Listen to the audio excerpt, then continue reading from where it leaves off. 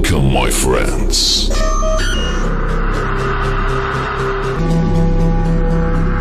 Feel free and expect the unexpected.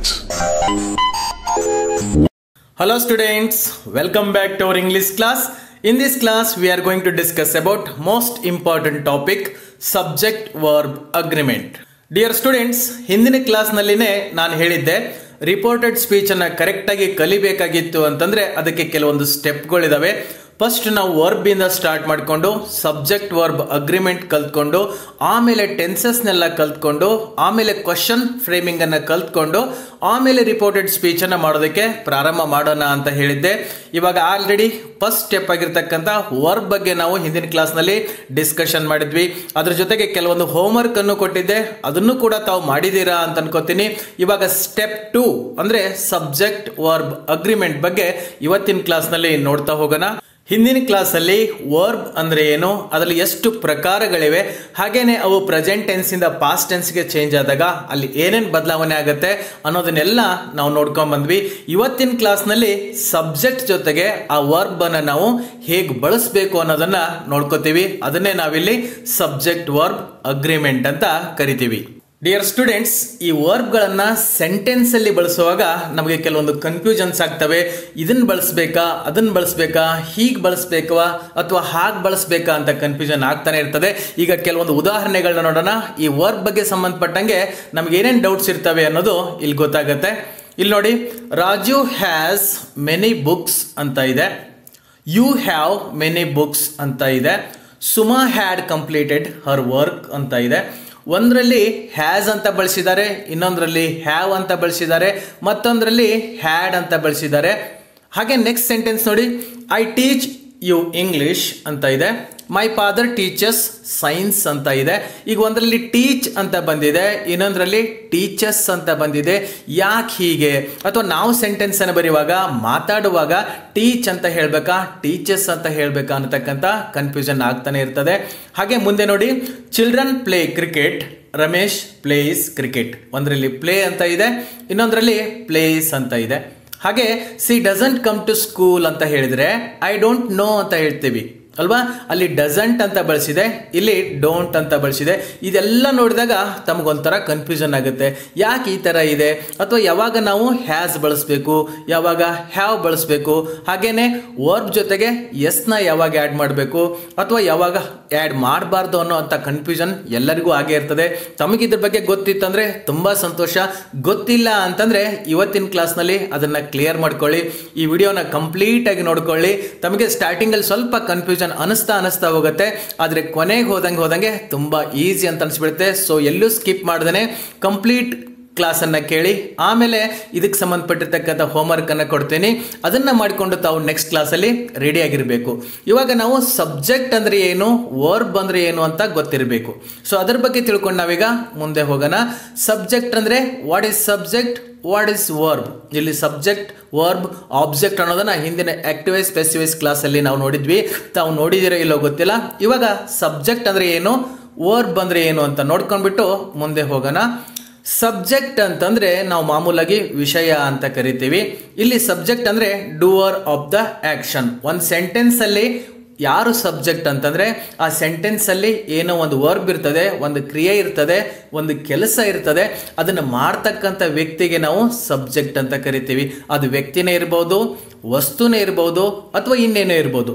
Performer of the action ಅಂತ ಕರಿತೀವಿ. ತಮಗೊಂದು rules ಗೊತ್ತಿರಬೇಕು. Vowels ಇಲ್ಲದೆ ವರ್ಡ್ಸ್ ಮಾಡೋಕ್ಕಾಗಲ್ಲ, ವರ್ಬ್ ಇಲ್ಲದೆ ಸೆಂಟೆನ್ಸ್ ಮಾಡೋಕ್ಕಾಗಲ್ಲ. ಹಾಗಾಗಿ ಒಂದು ಸೆಂಟೆನ್ಸ್ ಇದೆ ಅಂದರೆ ಅಲ್ಲಿ ವರ್ಬ್ ಇರಬೇಕು, ಕ್ರಿಯಾಪದ ಇರಲೇಬೇಕು. ಆ ಕೆಲಸ ಮಾಡ್ತಕ್ಕಂಥವನಿಗೆ ನಾವು ಸಬ್ಜೆಕ್ಟ್ ಅಂತ ಕರಿತೀವಿ. ಹಾಗೇನೆ ವರ್ಬ್ ಅಂತಂದ್ರೆ ಆಕ್ಷನ್. ಇದು ತಮ್ಗೆ ತುಂಬ ಚೆನ್ನಾಗಿ ಗೊತ್ತಿದೆ. ಹಿಂದಿನ ಕ್ಲಾಸಲ್ಲಿ ಈ ವರ್ಬ್ ಬಗ್ಗೆನೇ ಕಂಪ್ಲೀಟಾಗಿ ಒಂದು ಕ್ಲಾಸ್ ಮಾಡಿದ್ದೀವಿ. ಇದು ಆಕ್ಷನ್ ಅಂತೀವಿ. ಇದು ಫಿಸಿಕಲ್ ಆಕ್ಷನ್ ಇರ್ಬೋದು, ಮೆಂಟಲ್ ಆಕ್ಷನ್ ಇರ್ಬೋದು ಅಲ್ವಾ, ಇನ್ನು ಬೇರೆ ಯಾವುದೇ ರೀತಿಯಾಗಿರ್ತಕ್ಕಂಥ ಆಕ್ಷನ್ ಆಗಿರ್ಬೋದು. ಅದಕ್ಕೆ ವರ್ಬ್ ಅಂತ ಕರಿತೀವಿ. ಅದನ್ನು ಮಾಡ್ತಕ್ಕಂಥವನಿಗೆ ಸಬ್ಜೆಕ್ಟ್ ಅಂತ ಕರಿತೀವಿ. ಈಗ ಒಂದು ಸೆಂಟೆನ್ಸ್ ಅನ್ನು ನೋಡಿ. ಇಲ್ಲಿ ರಾಜು ರೈಟ್ಸ್ ಎ ಲೆಟರ್ ಅಂತ ಇದೆ. ಇಲ್ಲಿ ರಾಜು ಅಂತ ಇದೆ, ರೈಟ್ಸ್ ಅಂತ ಇದೆ, ಲೆಟರ್ ಅಂತ ಇದೆ. 3 ವರ್ಡ್ಗಳಿದಾವೆ. ಅದರಲ್ಲಿ ಸಬ್ಜೆಕ್ಟ್ ಯಾವುದು ಹಾಗೆ ವರ್ಬ್ ಯಾವುದು ಅಂತ ತಮಗೆ ಈಸಿಯಾಗಿ ಗೊತ್ತಾಗಬೇಕು. ಇಲ್ಲಿ ರಾಜು ಅನ್ನೋದು ಸಬ್ಜೆಕ್ಟ್, ಯಾಕೆ ಅಂತಂದರೆ ರೈಟ್ ಅಲ್ವಾ, ಬರಿತಕ್ಕಂಥದ್ದು ಕೆಲಸ ಆಗಿರೋದ್ರಿಂದ ಆ ಕೆಲಸ ಮಾಡ್ತಕ್ಕಂಥವ್ರು ಯಾರಿದ್ರಲ್ಲಿ? Raju. So he is subject. ಇನ್ನು ರೈಟ್ಸ್ ಅಂತಿದೆಯಲ್ಲ ಅದು ವರ್ಬ್. ಯಾಕೆ ಅಂದರೆ ಅದೇ ಕೆಲಸ, ಬರಿತಕ್ಕಂಥದ್ದು ಒಂದು ಕೆಲಸ ಆಗಿರೋದ್ರಿಂದ ಇದನ್ನು ವರ್ಬ್ ಅಂತ ನಾವು ಕರಿತೀವಿ. ಸಬ್ಜೆಕ್ಟ್ ಅಂದರೆ ಏನು, ವರ್ಬ್ ಅಂದರೆ ಏನು ಅಂತ ನಮಗೆ ಇವಾಗ ಗೊತ್ತಾಯಿತು. ಹಾಗಾದರೆ ಸಬ್ಜೆಕ್ಟ್ ವರ್ಬ್ ಅಗ್ರಿಮೆಂಟ್ ಅಂದರೆ ಏನಂತ ನೋಡೋಣ. ಈ ಸಬ್ಜೆಕ್ಟ್ ಮತ್ತು ವರ್ಬ್ ಮಧ್ಯಕ್ಕೆ ಒಂದು ಹೊಂದಾಣಿಕೆ ಅನ್ನತಕ್ಕಂಥದ್ದು ಇರಬೇಕು, ಅವಾಗ ಮಾತ್ರ ಆ ಸೆಂಟೆನ್ಸ್ ಮೀನಿಂಗ್ಫುಲ್ ಆಗಿರ್ತದೆ. ಹಾಗಾದರೆ ಸಬ್ಜೆಕ್ಟ್ ವರ್ಬ್ ಅಗ್ರಿಮೆಂಟ್ ಅಂದರೆ ಏನು ಅಂತ ಇವಾಗ ನೋಡೋಣ. Subjects and verbs must agree with one another in number. ಒಂದು ಸೆಂಟೆನ್ಸಲ್ಲಿ ಇರ್ತಕ್ಕಂಥ ಸಬ್ಜೆಕ್ಟ್ ಮತ್ತು ಅದರಲ್ಲಿರ್ತಕ್ಕಂಥ ವರ್ಬ್ ಒಂದಕ್ಕೊಂದು ಸೇಮ್ ಇರಬೇಕು. ಯಾವುದರಲ್ಲಿ ಅಂತಂದರೆ ನಂಬರಲ್ಲಿ, ಅದು ಸಿಂಗ್ಯುಲರ್ ಆಗಿರ್ಬೋದು, ಪ್ಲೂರಲ್ ಆಗಿರ್ಬೋದು. ಅಲ್ಲಿ ಕೆಳಗೆ ಕೊಟ್ಟಿದ್ದಾರೆ ನೋಡಿ, if A subject is singular it's verb must also be singular. ಅಲ್ಲಿರ್ತಕ್ಕಂಥ ಸಬ್ಜೆಕ್ಟ್ ಏಕವಚನದಲ್ಲಿ ಇತ್ತು ಅಂತಂದರೆ ಅದರ ಮುಂದೆ ಬರ್ತಕ್ಕಂಥ ವರ್ಬ್ ಕೂಡ ಏಕವಚನದಲ್ಲೇ ಇರಬೇಕು. ಹಾಗೆಯೇ if A subject is plural, ಅಲ್ಲಿರ್ತಕ್ಕಂಥ ಸಬ್ಜೆಕ್ಟ್ ಅಂದರೆ ಕೆಲಸ ಮಾಡ್ತಕ್ಕಂಥವ್ರು ಒಬ್ಬರಿಗಿಂತ ಜಾಸ್ತಿ ಇದ್ದರೆ ಅದ್ರ ಮುಂದೆ ಬಳಸ್ತಕ್ಕಂಥ ವರ್ಬ್ ಕೂಡ ಪ್ಲೂರಲ್ಲೇ ಬಳಸಬೇಕು ಅಂತ ರೂಲ್ಸ್ ಇದೆ. ನಾವು ಕನ್ನಡದಲ್ಲಿ ಮಾತಾಡುವಾಗ ಕೂಡ ಇದೇ ಥರ ಬಳಸ್ತಾನೆ ಇರ್ತೀವಿ, ಆದರೆ ಅಷ್ಟೊಂದು ಡೀಪಾಗಿ ನಾವು ಅಬ್ಸರ್ವ್ ಮಾಡೋಕ್ಕೆ ಹೋಗೋದೇ ಇಲ್ಲ. ರಾಜು ಕೆಲಸ ಮಾಡುತ್ತಾನೆ, ಸುಮಾ ಕೆಲಸ ಮಾಡುತ್ತಾಳೆ. ಅಲ್ಲಿ ನೋಡಿ ಲಾಸ್ಟಲ್ಲಿ ಮಾಡುತ್ತಾನೆ ಅಂತ ಇದೆ, ಇಲ್ಲಿ ಮಾಡುತ್ತಾಳೆ ಅಂತ ಇದೆ, ಅಂದರೆ ಏಕವಚನದಲ್ಲಿದೆ. ರಾಜು ಮತ್ತು ಸುಮಾ ಕೆಲಸ ಮಾಡುತ್ತಾರೆ. ಇಲ್ಲಿ ರಾಜು ಮತ್ತು ಸುಮಾ ಇಬ್ಬರು ಬಂದಾಗ ಮಾಡುತ್ತಾನೆ ಅಂತನೂ ಅನ್ನೋಕ್ಕಾಗಲ್ಲ, ಮಾಡುತ್ತಾಳೆ ಅಂತನೂ ಆಗಕ್ಕಲ್ಲ. ಸೊ ಮಾಡುತ್ತಾರೆ ಅಂತ ಅನ್ಬೇಕು. ಅದನ್ನೇ ನಾವು ಇಂಗ್ಲೀಷ್ನಲ್ಲಿ ಕಲಿಯೋದನ್ನು ಸಬ್ಜೆಕ್ಟ್ ವರ್ಬ್ ಅಗ್ರಿಮೆಂಟ್ ಅಂತ ಕರಿತೀವಿ. ಆ ಸೆಂಟೆನ್ಸಲ್ಲಿರುವಂಥ ಸಬ್ಜೆಕ್ಟ್ ಆ ವ್ಯಕ್ತಿ ಒಬ್ಬನೇ ಆಗಿದ್ದ ಅಂತಂದರೆ ಮುಂದೆ ಬರೋ ವರ್ಬನ್ನು ಸಿಂಗ್ಯುಲರ್ ಆಗಿ ಬಳಸಬೇಕು. ಹಾಗೆ ಇಬ್ಬರಿದ್ರು ಅಥವಾ ಇಬ್ಬರಿಗಿಂತ ಜಾಸ್ತಿ ಪ್ಲೂರಲ್ ಆಗಿತ್ತು ಅಂತಂದರೆ ಮುಂದೆ ಬರೋ ವರ್ಬನ್ನು ಕೂಡ ಪ್ಲೂರಲ್ ಆಗಿ ಬಳಸಬೇಕು ಅಂತ ರೂಲ್ಸ್ ಇದೆ. ಆದರೆ ನಮಗೆ ಇವಾಗ ಒಂದು ಡೌಟ್ ಬರ್ತದೆ, ಈ ನೌನ್ಗಳಿಗೆ ನಮಗೆ ಗೊತ್ತು ಸಿಂಗ್ಯುಲರ್ ಅಂದರೆ ಏನು, ಪ್ಲೂರಲ್ ಅಂದರೆ ಏನು ಗೊತ್ತು, ಏಕವಚನದಲ್ಲಿ ಹೇಗಿರ್ತದೆ, ಬಹುವಚನದಲ್ಲಿ ಹೇಗಿರ್ತದೆ ಅಂತ ತಮಗೆ ಗೊತ್ತಿದೆ. ತಾವೆಲ್ಲ ಪ್ರೈಮರಿ ಸ್ಕೂಲಿಂದ ಕಲ್ತ್ಕೊಂಡು ಬಂದಿದ್ದೀರಾ. ಇಲ್ಲಿ ನೋಡಿ ಬುಕ್ ಅಂತ ಇದೆ, ಅದು ಏಕವಚನ. ಅದನ್ನು ಬಹುವಚನದಲ್ಲಿ ಏನು ಮಾಡ್ತೀವಿ, ಬುಕ್ಸ್ ಅಂತ ಮಾಡ್ತೀವಿ, ಅಂದರೆ ಲಾಸ್ಟಲ್ಲಿ ಎಸ್ ಅಂತ ಹಾಕ್ತೀವಿ. ಮ್ಯಾಂಗೋ ಅಂತ ಇದೆ, ಮುಂದೆ ಅದನ್ನು ಮ್ಯಾಂಗೋಸ್ ಅಂತ ಮಾಡ್ತೀವಿ, ಓ ಬಂದಿರೋದ್ರಿಂದ ಇ ಎಸ್ ಅಂತ ಹಾಕ್ತೀವಿ. ನೆಕ್ಸ್ಟ್ ನೋಡಿ ಬಾಯ್ ಅಂತ ಇದೆ, ಬಾಯ್ಸ್ ಅಂತ ಮಾಡ್ತೀವಿ. ಬೇಬಿ ಅಂತ ಇದೆ, ಬೇಬೀಸ್ ಅಂತ ಮಾಡ್ತೀವಿ. ಎರಡು ಕಡೆ ಲಾಸ್ಟಲ್ಲಿ ವೈ ಬಂದರೂ ಕೂಡ ಒಂದು ಕಡೆ ಬರೀ ಎಸ್ ಹಾಕಿದ್ದಾರೆ, ಇನ್ನೊಂದು ಕಡೆ ಐ ಇ ಎಸ್ ಹಾಕಿದ್ದಾರೆ ಅಂತ ತಮಗೆ ಕನ್ಫ್ಯೂಷನ್ ಆಗ್ಬೋದು. ಈ ಬಾಯ್ ಅನ್ನೋದ್ರಲ್ಲಿ ವೈ ವ್ಯಂಜನವಾಗಿ ಕೆಲಸ ಮಾಡುತ್ತೆ, ಸೊ ಅವಾಗ ಎಸ್ ಅಂತ ಹಾಕ್ತೀವಿ.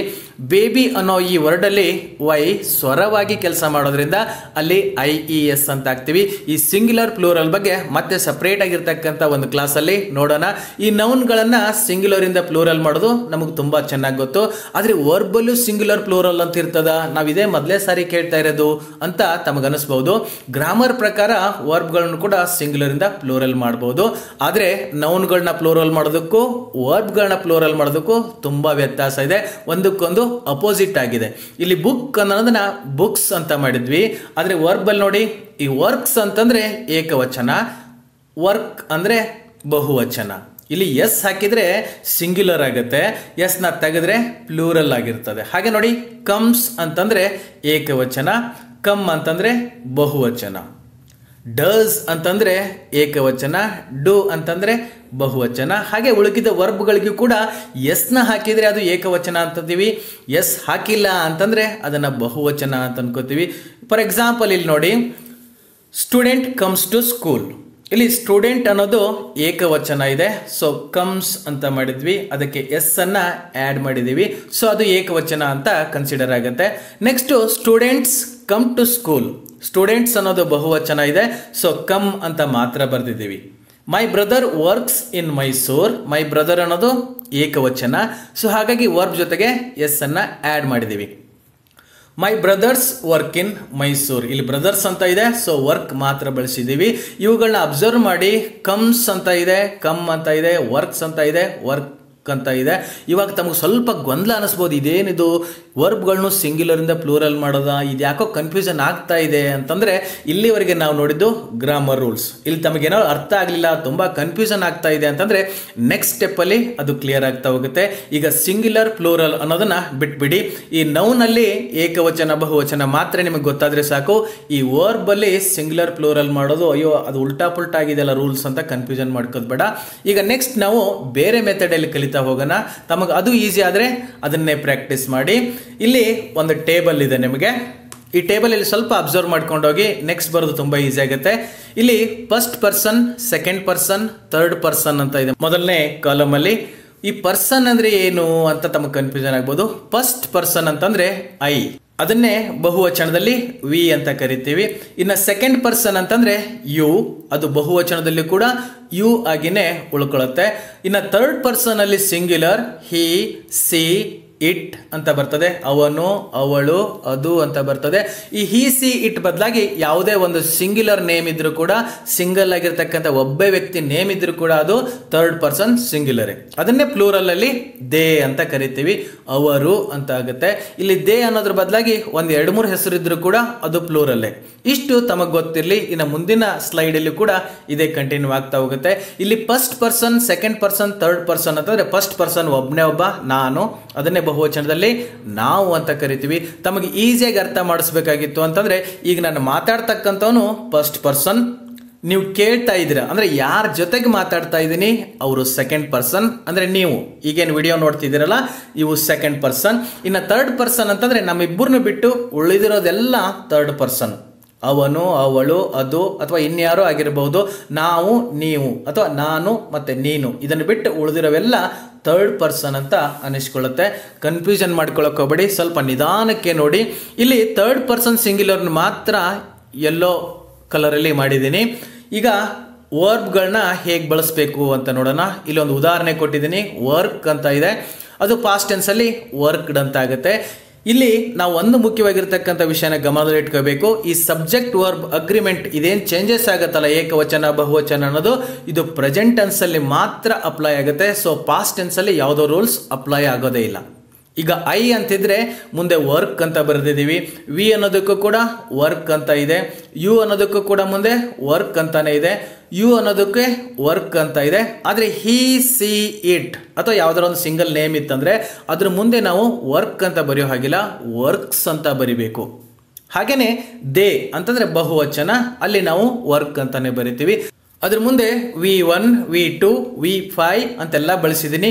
ಅದನ್ನ ಹಿಂದಿನ ಕ್ಲಾಸ್ನಲ್ಲಿ ನಾನು ಹೇಳಿದ್ದೆ. V1 ಅಂತಂದ್ರೆ ಪ್ರೆಸೆಂಟ್ ಟೆನ್ಸ್ ಫಾರ್ಮ್, V2 ಅಂತಂದ್ರೆ ಪಾಸ್ಟ್ ಟೆನ್ಸ್ ಫಾರ್ಮ್, V5 ಅಂತಂದ್ರೆ ವರ್ಬ್ ಜೊತೆಗೆ ಎಸ್ ಅನ್ನ ಆಡ್ ಮಾಡಬೇಕು. ಸೊ ನಾವು ಮಾತಾಡುವಾಗ ಏನ್ ಮಾಡಬೇಕು, ಏಕವಚನ ಇತ್ತು ಅಂತಂದ್ರೆ ಅದ್ರ ಮುಂದೆ ವರ್ಬ್ ಬರ್ತದಲ್ಲ, ಅದಕ್ಕೆ ಎಸ್ ನ ಆಡ್ ಮಾಡ್ತಾ ಹೋಗ್ಬೇಕು. ಇವಾಗ ಎಕ್ಸಾಂಪಲ್ ನೋಡೋಣ, ತಮಗೆ ಈಸಿಯಾಗಿ ಅರ್ಥ ಆಗ್ಬಿಡುತ್ತೆ. ಇಲ್ಲಿ ನೋಡಿ ಕೆಲವೊಂದು ಸೆಂಟೆನ್ಸ್ ಇದಾವೆ. Raju works in Delhi. ರಾಜು ಡೆಲ್ಲಿನಲ್ಲಿ ಕೆಲಸ ಮಾಡ್ತಾನೆ ಅಂತ ಹೇಳಬೇಕಾದ್ರೆ ನಾವು ರಾಜು ಅಂತ ಏಕವಚನ ಇರೋದ್ರಿಂದ ಮುಂದೆ ನಾವು ವರ್ಕ್ ಅಂತ ಹೇಳುವಂಗಿಲ್ಲ, ಅದ್ರ ಜೊತೆಗೆ ಎಸ್ ನ ಆಡ್ ಮಾಡಿ ಹೇಳಬೇಕು. Mysuru looks beautiful.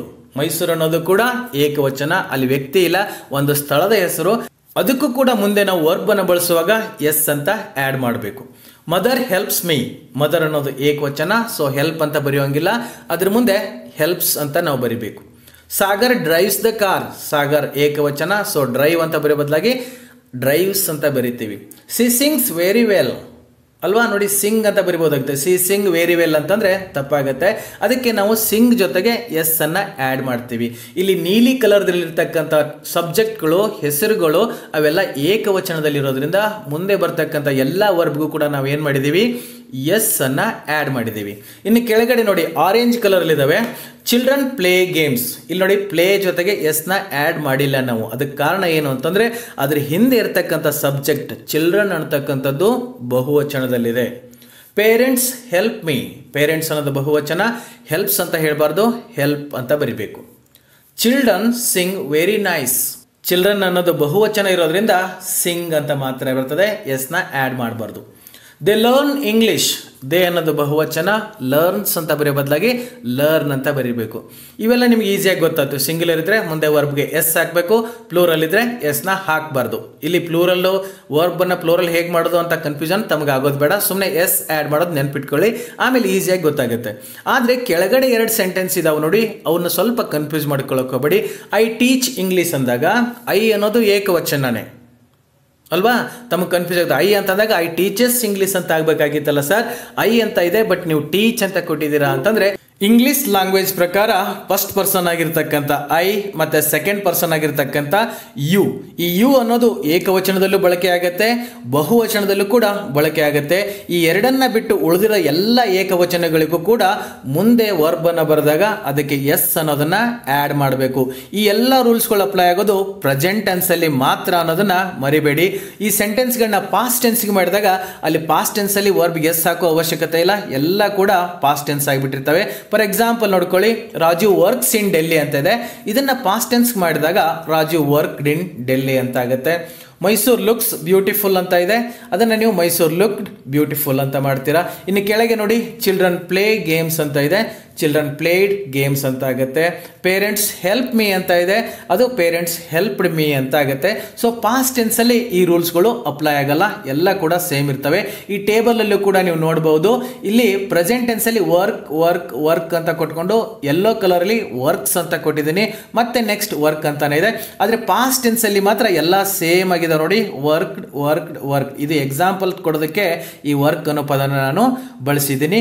ಇಲ್ಲಿವರೆಗೆ ನಾವು ಈ ವರ್ಬ್ಗಳ ಬಗ್ಗೆ ನೋಡಿದ್ವಿ. ಅದು ರೆಗ್ಯುಲರ್ ವರ್ಬ್ ಇರ್ಬೋದು, ಇರ್ರೆಗ್ಯುಲರ್ ವರ್ಬ್ ಇರ್ಬೋದು. ಸಿಂಗ್ಯುಲರ್ ಆಗಿರ್ತಕ್ಕಂಥ ಸಬ್ಜೆಕ್ಟ್ ಮುಂದೆ ಅದನ್ನು ಬರೆದಾಗ ಎಸ್ ಅನ್ನೋದನ್ನ ಆ್ಯಡ್ ಮಾಡಬೇಕು ಅನ್ನೋದನ್ನು ನೋಡಿದ್ವಿ. ಹಿಂದಿನ ಕ್ಲಾಸ್ನಲ್ಲಿ ನಾನು ವರ್ಬ್ಗಳ ಬಗ್ಗೆ ಹೇಳುವಾಗ ಅಲ್ಲಿ ರೆಗ್ಯುಲರ್ ಇರ್ರೆಗ್ಯುಲರ್ ವರ್ಬ್ಗಳ ಬಗ್ಗೆ ಮಾತ್ರ ಹೇಳಿರಲಿಲ್ಲ. ಹೆಲ್ಪಿಂಗ್ ವರ್ಬ್ಗಳಲ್ಲೂ ಕೂಡ 3 ಥರ ಇದೆ ಅಂತ ಹೇಳಿದ್ದೆ. ಅವುಗಳನ್ನು ಹೇಗೆ ಬಳಸಬೇಕು ಅನ್ನೋದನ್ನ ಇವಾಗ ನೋಡ್ತಾ ಹೋಗೋಣ. ಅಲ್ಲಿ ಹೆಲ್ಪಿಂಗ್ ವರ್ಬ್ಗಳಲ್ಲಿ 3 ಥರ ವರ್ಬ್ ಬರ್ತವೆ, to do, to have, to B. ಆ 3ಅನ್ನ ನಾವು ಇಲ್ಲಿ ಹೇಗೆ ಬಳಸಬೇಕು ಅಥವಾ ಸಬ್ಜೆಕ್ಟ್ ಮುಂದೆ ಅವು ಯಾವ ರೀತಿ ಬರ್ತವೆ ಅನ್ನೋದನ್ನ ಇವಾಗ ನೋಡ್ತಾ ಹೋಗ್ತೀವಿ. ಇಲ್ಲಿ ತಮ್ಮ ಮುಂದೆ ಒಂದು ಟೇಬಲ್ ಇದೆ, ಇಲ್ಲಿ ಕೂಡ same first person, second person, third person ಅಂತ ಇದೆ. ಸಿಂಗ್ಯುಲರ್ ಅಲ್ಲಿ ಐ, ಬಹುವಚನದಲ್ಲಿ ವಿ ಅಂತ ಕರಿತೀವಿ. ಇನ್ನು ಸೆಕೆಂಡ್ ಪರ್ಸನ್ ಅಂತಂದ್ರೆ ಯು, ಅದು ಬಹುವಚನದಲ್ಲಿ ಕೂಡ ಯು ಆಗಿನೇ ಉಳ್ಕೊಳ್ಳುತ್ತೆ. ಇಲ್ಲಿ ಥರ್ಡ್ ಪರ್ಸನ್ ಸಿಂಗ್ಯುಲರ್ ಮಾತ್ರ ಯೆಲ್ಲೋ ಕಲರ್ ಕೊಟ್ಟಿದ್ದೀನಿ, ಅದನ್ನ ತಾವು ಸ್ವಲ್ಪ ಫೋಕಸ್ ಮಾಡಬೇಕು. ಇಲ್ಲಿ ನೋಡಿ, ಡೂ ಫಾರ್ಮ್ ಬಗ್ಗೆ ನಾವಿವಾಗ ನೋಡ್ತಾ ಇದೀವಿ. ಡೂ ಅಥವಾ ಡಸ್ ಅನ್ನೋದನ್ನ ನಾವು ಯಾವಾಗ ಬಳಸ್ತೀವಿ ಅಂತಂದ್ರೆ ಒಂದು ಸೆಂಟೆನ್ಸ್ ಅನ್ನ ಕ್ವಶನ್ ಆಗಿ ಫ್ರೇಮ್ ಮಾಡುವಾಗ, ಅಥವಾ ಎಸ್ ಆರ್ ನೋ ಕ್ವಶನ್ ಆಗಿ ಮಾಡುವಾಗ, ಅಥವಾ ಸೆಂಟೆನ್ಸ್ಗಳನ್ನ ನೆಗೆಟಿವ್ ಸೆಂಟೆನ್ಸ್ಗಳಾಗಿ ಮಾಡುವಾಗ ಇವುಗಳನ್ನ ಬಳಸ್ತೀವಿ. ಆದರೆ ಡೂ ಎಲ್ಲಿ ಬಳಸಬೇಕು, ಡಸ್ ಎಲ್ಲಿ ಬಳಸಬೇಕು, ಡೋಂಟ್ ಅಂತ ಎಲ್ಲಿ ಬಳಸಬೇಕು, ಡಸಂಟ್ ಅಂತ ಎಲ್ಲಿ ಬಳಸಬೇಕು ಅನ್ನತಕ್ಕಂಥ ಕೆಲವೊಂದು ಕನ್ಫ್ಯೂಷನ್ ಆಗ್ತಾನೆ ಇರ್ತದೆ. ಇಲ್ಲಿ ನಾವಿವಾಗ ಎಕ್ಸಾಂಪಲ್ಗಳನ್ನ ನೋಡಿದಾಗ ತುಂಬಾ ಈಸಿಯಾಗಿ ಗೊತ್ತಾಗುತ್ತೆ. ಆ ಹಿಂದೆ ಅಪ್ಲೈ ಆಗಿರ್ತಕ್ಕಂಥ ರೂಲ್ಸ್ ಇಲ್ಲಿ ಅಪ್ಲೈ ಆಗುತ್ತೆ. ಐ ಮತ್ತೆ ಯು ಬಿಟ್ಟು ಉಳಿದಿರೋ ಎಲ್ಲಾ ಸಿಂಗ್ಯುಲರ್ಗಳಿಗೂ ಮುಂದೆ ನಾವು ಡಸ್ ಅಂತ ಬಳಸಬೇಕು ಅಥವಾ ಡಸಂಟ್ ಅಂತ ಬಳಸಬೇಕು. ಅದು ಒಂದನ್ನು ಮಾತ್ರ ತಾವು ನೆನ್ಪಿಟ್ಕೊಳ್ಳಿ. ಸ್ವಲ್ಪ ಕನ್ಫ್ಯೂಷನ್ ಆಗ್ತಾ ಇದೆಯಲ್ಲ ಸರ್ ಇದಂತ ಅನ್ನಕ್ಕೆ ಹೋಗಬೇಡಿ, ಮುಂದೆ ಈಸಿಯಾಗಿ ಹೇಳ್ಕೊಡ್ತೀನಿ. ಇಲ್ಲಿ ಎಕ್ಸಾಂಪಲ್ಗಳನ್ನು ನೋಡಿ. Raju does not work in Delhi. ಈ ರಾಜು ವರ್ಕ್ಸ್ ಇನ್ ಡೆಲ್ಲಿ ಅನ್ನೋ ಸೆಂಟೆನ್ಸ್ ಅನ್ನ ನಾವು ನೆಗೆಟಿವ್ ಮಾಡಬೇಕಾಗಿತ್ತು ಅಂದ್ರೆ Raju don't work in Delhi ಅಂತ ಹೇಳಬಾರ್ದು. ರಾಜು ಸಿಂಗ್ಯುಲರ್ ಆಗಿರೋದ್ರಿಂದ ಡಸ್ ಅನ್ನ ಬಳಸಬೇಕು. Raju does not work in Delhi ಅಂತ ನೆಗೆಟಿವ್ ಸೆಂಟೆನ್ಸ್ ಮಾಡಬೇಕು. ಹಾಗೆ ಡಸ್ ಮೈಸೂರು ಲುಕ್ ಬ್ಯೂಟಿಫುಲ್, ಇಲ್ಲಿ ನೋಡಿ ನಾವು ಎಸ್ ಆರ್ ನೋ ಕ್ವಶನ್ ಮಾಡ್ತಾ ಇದ್ದೀವಿ. ಮೈಸೂರು ಅನ್ನೋದು ಸಿಂಗ್ಯುಲರ್ ಆಗಿರೋದ್ರಿಂದ ಡೂ ಅಂತ ಬಳಸಬಾರ್ದು, ಡಸ್ ಅನ್ನೋದನ್ನ ಬಳಸಬೇಕು. ಡಸ್ ಮದರ್ ಹೆಲ್ಪ್ ಮೀ, ಇದು ಕೂಡ S R no question. Mother ಏಕವಚನ ಆಗಿರೋದ್ರಿಂದ ಅದಕ್ಕೆ ಡಸ್ ಅಂತ ಬಳಸಿದ್ದೀವಿ. Sagar does not drive the car, ಇಲ್ಲಿ Sagar don't drive the car ಅಂತ ನಾವು ಹೇಳಕ್ ಹೋಗಬಾರ್ದು. ಸಾಗರ್ ಅನ್ನೋದು ಏಕವಚನ ಆಗಿರೋದ್ರಿಂದ ಮುಂದೆ ಡಸ್ ಅನ್ನೋನೇ ನಾವು ಬಳಸಬೇಕು. C does not sing very well, C ಅವಳು ಅಂತಂದ್ರೆ ಅದು ಕೂಡ ಸಿಂಗ್ಯುಲರ್, ಅದಕ್ಕೂ ನಾವು ಡಸ್ ಅಂತ ಬಳಸಬೇಕು. ಸುಮಾರು ಜನ ಮಾತಾಡುವಾಗ ತಪ್ಪು ಮಾತಾಡ್ತಿದ್ವಿ. C don't know sir, C don't know anything ಅಂತ ಹೇಳ್ತಾ ಇರ್ತೀವಿ. ಬಟ್ ಸಿ, ಹಿ, ಇಟ್ ಅಂತ ಬಂದಾಗ, ಯಾರ್ದಾದ್ರೂ ಸಿಂಗಲ್ ಆಗಿರೋ ಹೆಸರು ಬಂದಾಗ ಡೋಂಟ್ ಅಂತ ಬಳಸಲೇಬಾರ್ದು, ಡಸಂಟ್ ಅಂತಾನೆ ಬಳಸಬೇಕು. C does not sing very well, C ಅನ್ನೋದು ಏಕವಚನ ಇದೆ, ಸೊ ಡಸ್ ನಾಟ್ ಅಂತ ಬಳಸಿದ್ವಿ. ಮುಂದೆ ಪ್ಲೂರಲ್ ಅಲ್ಲಿ ಡೂ ಬಳಸ್ತೀವಿ, ಆದರೆ does ಬಳಸಲ್ಲ. Do the children play games, ಇಲ್ಲಿ ದ ಚಿಲ್ಡ್ರನ್ ಅನ್ನುವಂಥದ್ದು ಬಹುವಚನ ಇದೆ. ಇದನ್ನು ಕ್ವಶನ್ ಮಾಡಬೇಕಾಗಿತ್ತು ಅಂದರೆ ಡೂ ಅನ್ನೋದನ್ನು ನಾವು ಯೂಸ್ ಮಾಡಬೇಕು. Do the parents help me, ಇದು ಕೂಡ S R no question. Parents ಅನ್ನೋದು ಬಹುವಚನ ಆಗಿರೋದ್ರಿಂದ ನಾವು ಡೂ ಅನ್ನೇ ಬಳಸಿಕೊಂಡು ಕ್ವಶನ್ ಮಾಡಬೇಕು. The children do not sing nice ಅಲ್ವಾ, ನೋಡಿ ಚಿಲ್ಡ್ರನ್ ಅಂತ ಬಂದಿರೋದ್ರಿಂದ ಡು ನಾಟ್ ಬಳಸಿದ್ವಿ. ಇಲ್ಲಿ ಚಿಲ್ಡ್ರನ್ ಅಂತ ಬಂದಾಗ ಡಸ್ ನಾಟ್ ಅಂತ ಬಳಸಿದ್ರೆ ತಪ್ಪಾಗಿಬಿಡುತ್ತೆ. The children does not sing nice ಅಂತ ಅಂದರೆ ಅದು ಗ್ರಾಮರ್ ಪ್ರಕಾರ ತಪ್ಪು. ಸೊ ಚಿಲ್ಡ್ರನ್ ಅನ್ನೋದು ಬಹುವಚನ ಇದೆ, ಮುಂದೆ ನೀವು ಡು ನಾಟ್ ಅನ್ನೋದನ್ನೇ ಬಳಸಬೇಕು. ಡೂ ದೇ ಲರ್ನ್ ಇಂಗ್ಲಿಷ್, ಇಲ್ಲಿ ನೋಡಿ ದೇ ಅನ್ನೋದು ಬಹುವಚನ, ಅವರು ಅಂತ ಅರ್ಥ. ಸೊ ಅದಕ್ಕೆ ನಾವು ಡೂ ಅಂತ ಬಳಸ್ತೀವಿ. ಇನ್ನು ಕೆಳಗಡೆ ಕೊಟ್ಟಿರ್ತಕ್ಕಂಥ 2 ಸೆಂಟೆನ್ಸ್ ಅನ್ನ ಗಮನಿಸಿ. ಐ ಮತ್ತೆ ಯು ಇದೆ. ಆಲ್ರೆಡಿನೇ ಹೇಳಿದ್ದೆ ನಾನು, ಫಸ್ಟ್ ಪರ್ಸನ್ ಮತ್ತೆ ಸೆಕೆಂಡ್ ಪರ್ಸನ್ಗೆ ಈ ರೂಲ್ಸ್ ಅಪ್ಲೈ ಆಗಲ್ಲ. ಐ ಅನ್ನೋದು ಏಕವಚನ ಇದ್ರೂ ಕೂಡ ನಾವು ಡು ನಾಟ್ ಅಂತ ಬಳಸಬೇಕು. I does not teach English ಅಂದರೆ ತಪ್ಪು. ಐ ಡೋಂಟ್ ಟೀಚ್ ಅಥವಾ I do not teach English ಅಂತ ನಾವು ಹೇಳಬೇಕು. Do you learn English, you ಅನ್ನೋದು ಏಕವಚನ ಇದ್ರೂ ಕೂಡ ನಾವು ಡೂ ಅಂತಾನೆ ಬಳಸಬೇಕು. ಡು ಯು ಲರ್ನ್ ಇಂಗ್ಲಿಷ್, ಇದು ಡೂ ಫಾರ್ಮ್ ವರ್ಬ್ ಬಗ್ಗೆ ಇದೆ. ಇದನ್ನ ಪಾಸ್ಟ್ ಟೆನ್ಸ್ ಮಾಡಿದಾಗ ಡೂ ಇದ್ರೂ ಸರಿ, ಡಸ್ ಇದ್ರೂ ಸರಿ, ಅವೆಲ್ಲ ಡಿಡ್ ಅಂತ ಆಗ್ತವೆ. ಡೋಂಟ್ ಇದ್ರೂ ಸರಿ, ಡಸಂಟ್ ಇದ್ರೂ ಸರಿ, ಅವು ಡಿಡ್ ನಾಟ್ ಅಂದ್ರೆ ಡಿಂಟ್ ಅಂತ ಆಗ್ತವೆ. ಈಗ Raju does not work in Delhi ಅಂತ ಇದೆ. ಇದನ್ನ ಪಾಸ್ಟ್ ಟೆನ್ಸ್ಗೆ ಚೇಂಜ್ ಮಾಡಿದಾಗ Raju did not work in Delhi ಅಂತ ಆಗುತ್ತೆ. ಇಲ್ಲಿ ಡಸ್ ಇದ್ರು ಡಿಡ್ಡೇ ಆಗುತ್ತೆ, ಡೂ ಇದ್ರು ಡಿಡ್ಡೇ ಆಗುತ್ತೆ. ಡಸ್ ಮೈಸೂರ್ ಲುಕ್ ಬ್ಯೂಟಿಫುಲ್ ಅಂತ ಇದೆ. ಇದನ್ನು ನೀವು ಪಾಸ್ಟ್ ಟೆನ್ಸ್ ಮಾಡಿದಾಗ ಡಿಡ್ ಮೈಸೂರ್ ಲುಕ್ ಬ್ಯೂಟಿಫುಲ್ ಅಂತ ಆಗುತ್ತೆ. Does mother help me, did mother help me ಆಗುತ್ತೆ. Sagar does not drive the car, ಇದನ್ನ ನೀವು ಪಾಸ್ಟ್ ಟೆನ್ಸ್ಗೆ ಮಾಡಿದಾಗ Sagar did not drive the car ಅಂತ ಆಗುತ್ತೆ. ಕೆಳಗೆ ನೋಡಿ ಹಾಗೆ do the children play games ಅಂತ ಇದೆ. ಇದನ್ನು ನೀವು ಪಾಸ್ಟ್ ಟೆನ್ಸ್ ಮಾಡಿದಾಗ did the children play games ಅಂತ ಆಗುತ್ತೆ. ಒಂದು ಅರ್ಥ ಮಾಡಿಕೊಳ್ಳಿ, ಡೂ ಇರಲಿ ಡಸ್ ಇರಲಿ ಅವೆರಡಕ್ಕೂ ಪಾಸ್ಟ್ ಟೆನ್ಸ್ ಒಂದೇ, ಡಿಡ್ ಅಥವಾ ಡಿಡ್ ನಾಟ್ ಅಂತ. ಸೊ ಇದ್ರ ಬಗ್ಗೆ ನಾವು ಇವಾಗ ನೋಡಿದ್ವಿ. ಇದು ಡೂ ಫಾರ್ಮ್ ಬಗ್ಗೆ. ಇನ್ನು ಡೂ ಫಾರ್ಮ್ ಆದಮೇಲೆ ಹ್ಯಾವ್ ಫಾರ್ಮ್ಸ್ ಅಂತ ಬರ್ತದೆ. ಹ್ಯಾವ್ ಫಾರ್ಮ್ಸ್ ಅಂದರೆ ಗೊತ್ತಲ್ವಾ, ಹ್ಯಾವ್, ಹ್ಯಾಸ್, ಹ್ಯಾಡ್. ಇದ್ರ ಬಗ್ಗೆ ಸುಮಾರು ಜನ ಮಕ್ಕಳು ಕಾಮೆಂಟ್ ಮಾಡಿದ್ರಿ, ಸರ್ ಹ್ಯಾಸ್ ಎಲ್ಲಿ ಬಳಸಬೇಕು, ಹ್ಯಾವ್ ಎಲ್ಲಿ ಬಳಸಬೇಕು ಹೇಳಿಕೊಡಿ ಸರ್ ಅಂತ ಹೇಳಿದ್ರಿ. ಇದರಲ್ಲಿ ತಮಗೆ ಆನ್ಸರ್ ಸಿಗುತ್ತೆ. ಇಲ್ಲೂ ಕೂಡ ಸೇಮ್, ಈ ಯೆಲ್ಲೋ ಕಲರ್ ಇದೆ ನೋಡಿ, third person singular, he, C, it ಅಂತಿತ್ತು ಅಂದರೆ ಅದ್ರ ಮುಂದೆ ನಾವು ಹ್ಯಾಸ್ ಅಂತಾನೆ ಬಳಸಬೇಕು. ಅಲ್ಲಿ ಹಿ, ಸಿ, ಇಟ್ ಅಂತ ಇರಬೇಕಂತೇನಿಲ್ಲ. ಯಾವುದಾದ್ರೂ ಸಿಂಗ್ಯುಲರ್ ಹೆಸರಿದ್ರು ಕೂಡ ನಾವು ಮುಂದೆ ಹ್ಯಾಸ್ ಅನ್ನೋದನ್ನೇ ಬಳಸಬೇಕು. ಇನ್ನು ಉಳಿದಿರೋಕ್ಕೆಲ್ಲ ಹ್ಯಾವ್ ಅಂತ ಇದೆ ನೋಡಿ. ಐ ಇರ್ಬೋದು, ವಿ ಇರ್ಬೋದು, ಯು ಇರ್ಬೋದು, ಅಥವಾ ದೇ ಇರ್ಬೋದು, ಅಥವಾ ಒಬ್ಬರಿಗಿಂತ ಜಾಸ್ತಿ ಜನ ಇದ್ರು ಅಂತಂದರೆ ಅದಕ್ಕೆಲ್ಲ ನಾವು ಹ್ಯಾವ್ ಅಂತ ಬಳಸಬೇಕು. ಏಕವಚನದಕ್ಕೆ ಮಾತ್ರ ಹ್ಯಾಸ್ ಅಂತ ಇದೆ. ಹೀಗೇನೆ ಪಾಸ್ಟ್ ಟೆನ್ಸಲ್ಲಿ ಹ್ಯಾವ್ ಇರಲಿ ಹ್ಯಾಸ್ ಇರಲಿ ಅವೆಲ್ಲ ಕೂಡ ಹ್ಯಾಡ್ ಅಂತಾನೆ ಆಗುತ್ತೆ. ಅಲ್ಲೇನು ಚೇಂಜಸ್ ಆಗಲ್ಲ. ಇದನ್ನು ಹೇಗೆ ಬಳಸಬೇಕು ಹ್ಯಾಸ್ ಅಂತ, ಹ್ಯಾವ್ ಅಂತ ಎಲ್ಲಿ ಬಳಸಬೇಕು ಅನ್ನೋದನ್ನ ಒಂದೆರಡು ಮೂರು ಎಕ್ಸಾಂಪಲ್ ನೋಡೋಣ. ಅವಾಗ ತಮಗೆ ತುಂಬ ಕ್ಲಿಯರ್ ಆಗಿ ಹೋಗ್ಬಿಡ್ತದೆ. ಇಲ್ಲಿ ಕೆಲವೊಂದು ಸೆಂಟೆನ್ಸ್ ಇದೆ ನೋಡಿ. Raju has worked in Delhi. Raju ಅನ್ನೋದು ಏಕವಚನ ಆಗಿರೋದ್ರಿಂದ ಹ್ಯಾಸ್ ಅಂತ ಬಳಸಬೇಕು. Mysuru has A good name. Mysuru ಅನ್ನೋದು ಏಕವಚನ, ಹ್ಯಾಸ್ ಅಂತ ಬಳಸಿದ್ವಿ. My mother has asked me ಅಲ್ವಾ, ನಮ್ಮಮ್ಮ ನಂಗೆ ಕೇಳಿದ್ರು ಅಂತ ಹೇಳಬೇಕಾದ್ರೆ my mother has asked me ಅಂತ ಹೇಳ್ತೀವಿ. ಮದರ್ ಅನ್ನೋದು ಏಕವಚನ ಇರೋದ್ರಿಂದ ಹ್ಯಾಸ್ ಅಂತಾನೆ ಬಳಸಬೇಕು. My mother have asked me ಅಂತ ಬಳಸಿದ್ರಿ, ಅದು ತಪ್ಪಾಗಿಬಿಡ್ತದೆ. ಸಾಗರ್ ಹ್ಯಾಸ್ ಎ ಕಾರ್ ಅಲ್ವಾ, ಸಾಗರ್ ಹತ್ರ ಒಂದು ಕಾರ್ ಇದೆ ಅಂತ ಹೇಳಬೇಕಾಗಿತ್ತಂದ್ರೆ ಸಾಗರ್ ಹ್ಯಾವ್ ಎ ಕಾರ್ ಅಂತ ಬಳಸಬಾರ್ದು, ಅದನ್ನು ಸಾಗರ್ ಹ್ಯಾಸ್ ಅಂತಾನೆ ಬಳಸಬೇಕು. C has got good result. C ಅನ್ನೋದು ಏಕವಚನ, ಹ್ಯಾಸ್ ಗಾಟ್. ಇಲ್ಲಿವರೆಗೆ ಸಿಂಗ್ಯುಲರ್ ಇತ್ತು, ಸೊ ಎಲ್ಲದಕ್ಕೂ ಹ್ಯಾಸ್ ಬಳಸಿದ್ವಿ. ಇನ್ನು ಮುಂದೆ ಪ್ಲೂರಲ್ಗಳಿಗೆ ನೋಡಿ ಹ್ಯಾವ್ ಬಳಸ್ತೀವಿ. ಇಲ್ಲಿ ಆರೆಂಜ್ ಕಲರಲ್ಲಿ ಇರತಕ್ಕಂಥ ಸಬ್ಜೆಕ್ಟ್ಗಳೆಲ್ಲ ಪ್ಲೂರಲ್ ಇದ್ದಾವೆ. Children have to play. Children ಅನ್ನೋದು ಬಹುವಚನ ಇದೆ, ಸೊ ಅದ್ರ ಮುಂದೆ ನಾವು ಹ್ಯಾವ್ ಅಂತಾನೆ ಬಳಸಬೇಕು. Parents have helped me. ಇಲ್ಲಿ ಕೂಡ ಪೇರೆಂಟ್ಸ್ ಬಹುವಚನ, ಸೊ ಹ್ಯಾವ್ ಅಂತ ಬಳಸಿದ್ವಿ. Students have their dreams. Students ಬಹುವಚನ, so have. They have written exam. So they ಅನ್ನೋದು ಬಹುವಚನ, ಹ್ಯಾವ್ ಅಂತ ಬಳಸಿದ್ವಿ. ಇನ್ನು ಲಾಸ್ಟ್ 2 ಸೆಂಟೆನ್ಸ್ ಐ ಮತ್ತು ಯು, ಅವುಗಳಿಗೆ ಈ ರೂಲ್ಸ್ ಅಪ್ಲೈ ಆಗಲ್ಲ, ಸೊ ಅವುಗಳಿಗೆ ಹ್ಯಾವ್ ಅಂತಾನೆ ನಾವು ಬಳಸಬೇಕು. ಐ ಮತ್ತು ಯು ಇವೆರಡನ್ನ ಬಿಟ್ಟು ಉಳಿದಿರೋ ಎಲ್ಲ ಏಕವಚನಗಳಿಗೂ ಕೂಡ ಮುಂದೆ ನಾವು ಹ್ಯಾಸ್ ಅಂತ ಬಳಸಬೇಕು. ಬಹುವಚನಕ್ಕೆ ಹ್ಯಾವ್ ಅಂತ ಬಳಸಬೇಕು. ಇಲ್ಲಿ ಪಾಸ್ಟ್ ಟೆನ್ಸ್ ಮಾಡಿದಾಗ ನೋಡಿ ಎಲ್ಲ ಹ್ಯಾಡ್ ಅಂತ ಆಗಿಬಿಡ್ತದೆ. ಅದು ಹ್ಯಾವ್ ಇದ್ದಿದ್ದು ಕೂಡ ಹ್ಯಾಡ್ ಆಗುತ್ತೆ, ಹ್ಯಾಸ್ ಇದ್ದಿದ್ದು ಕೂಡ ಹ್ಯಾಡ್ ಆಗುತ್ತೆ. ಒಂದೆರಡು ಎಕ್ಸಾಂಪಲ್ ನೋಡಿ ಇಲ್ಲೇನೆ. Raju has worked in Delhi ಅಂತ ಇದೆ. ಇದನ್ನು ನಾವು ಪಾಸ್ಟ್ ಟೆನ್ಸ್ ಮಾಡಿದಾಗ Raju had worked in Delhi ಅಂತ ಆಗುತ್ತೆ. ಕೆಳಗೆ ಚಿಲ್ಡ್ರನ್ ಹ್ಯಾವ್ ಟು ಪ್ಲೇ ಅಂತ ಇದೆ, ಚಿಲ್ಡ್ರನ್ ಹ್ಯಾಡ್ ಟು ಪ್ಲೇ ಅಂತ ಆಗುತ್ತೆ. ಪೇರೆಂಟ್ಸ್ ಹ್ಯಾವ್ ಹೆಲ್ಪ್ಡ್ ಮೀ ಅಂತ ಇದೆ, ಪೇರೆಂಟ್ಸ್ ಹ್ಯಾಡ್ ಹೆಲ್ಪ್ಡ್ ಮೀ ಅಂತ ಇದೆ. ಐ ಹ್ಯಾವ್ ಟಾಟ್ ಇಂಗ್ಲಿಷ್ ಅಂತ ಇದೆ, ಅದು ಐ ಹ್ಯಾಡ್ ಟಾಟ್ ಇಂಗ್ಲಿಷ್ ಅಂತ ಆಗುತ್ತೆ.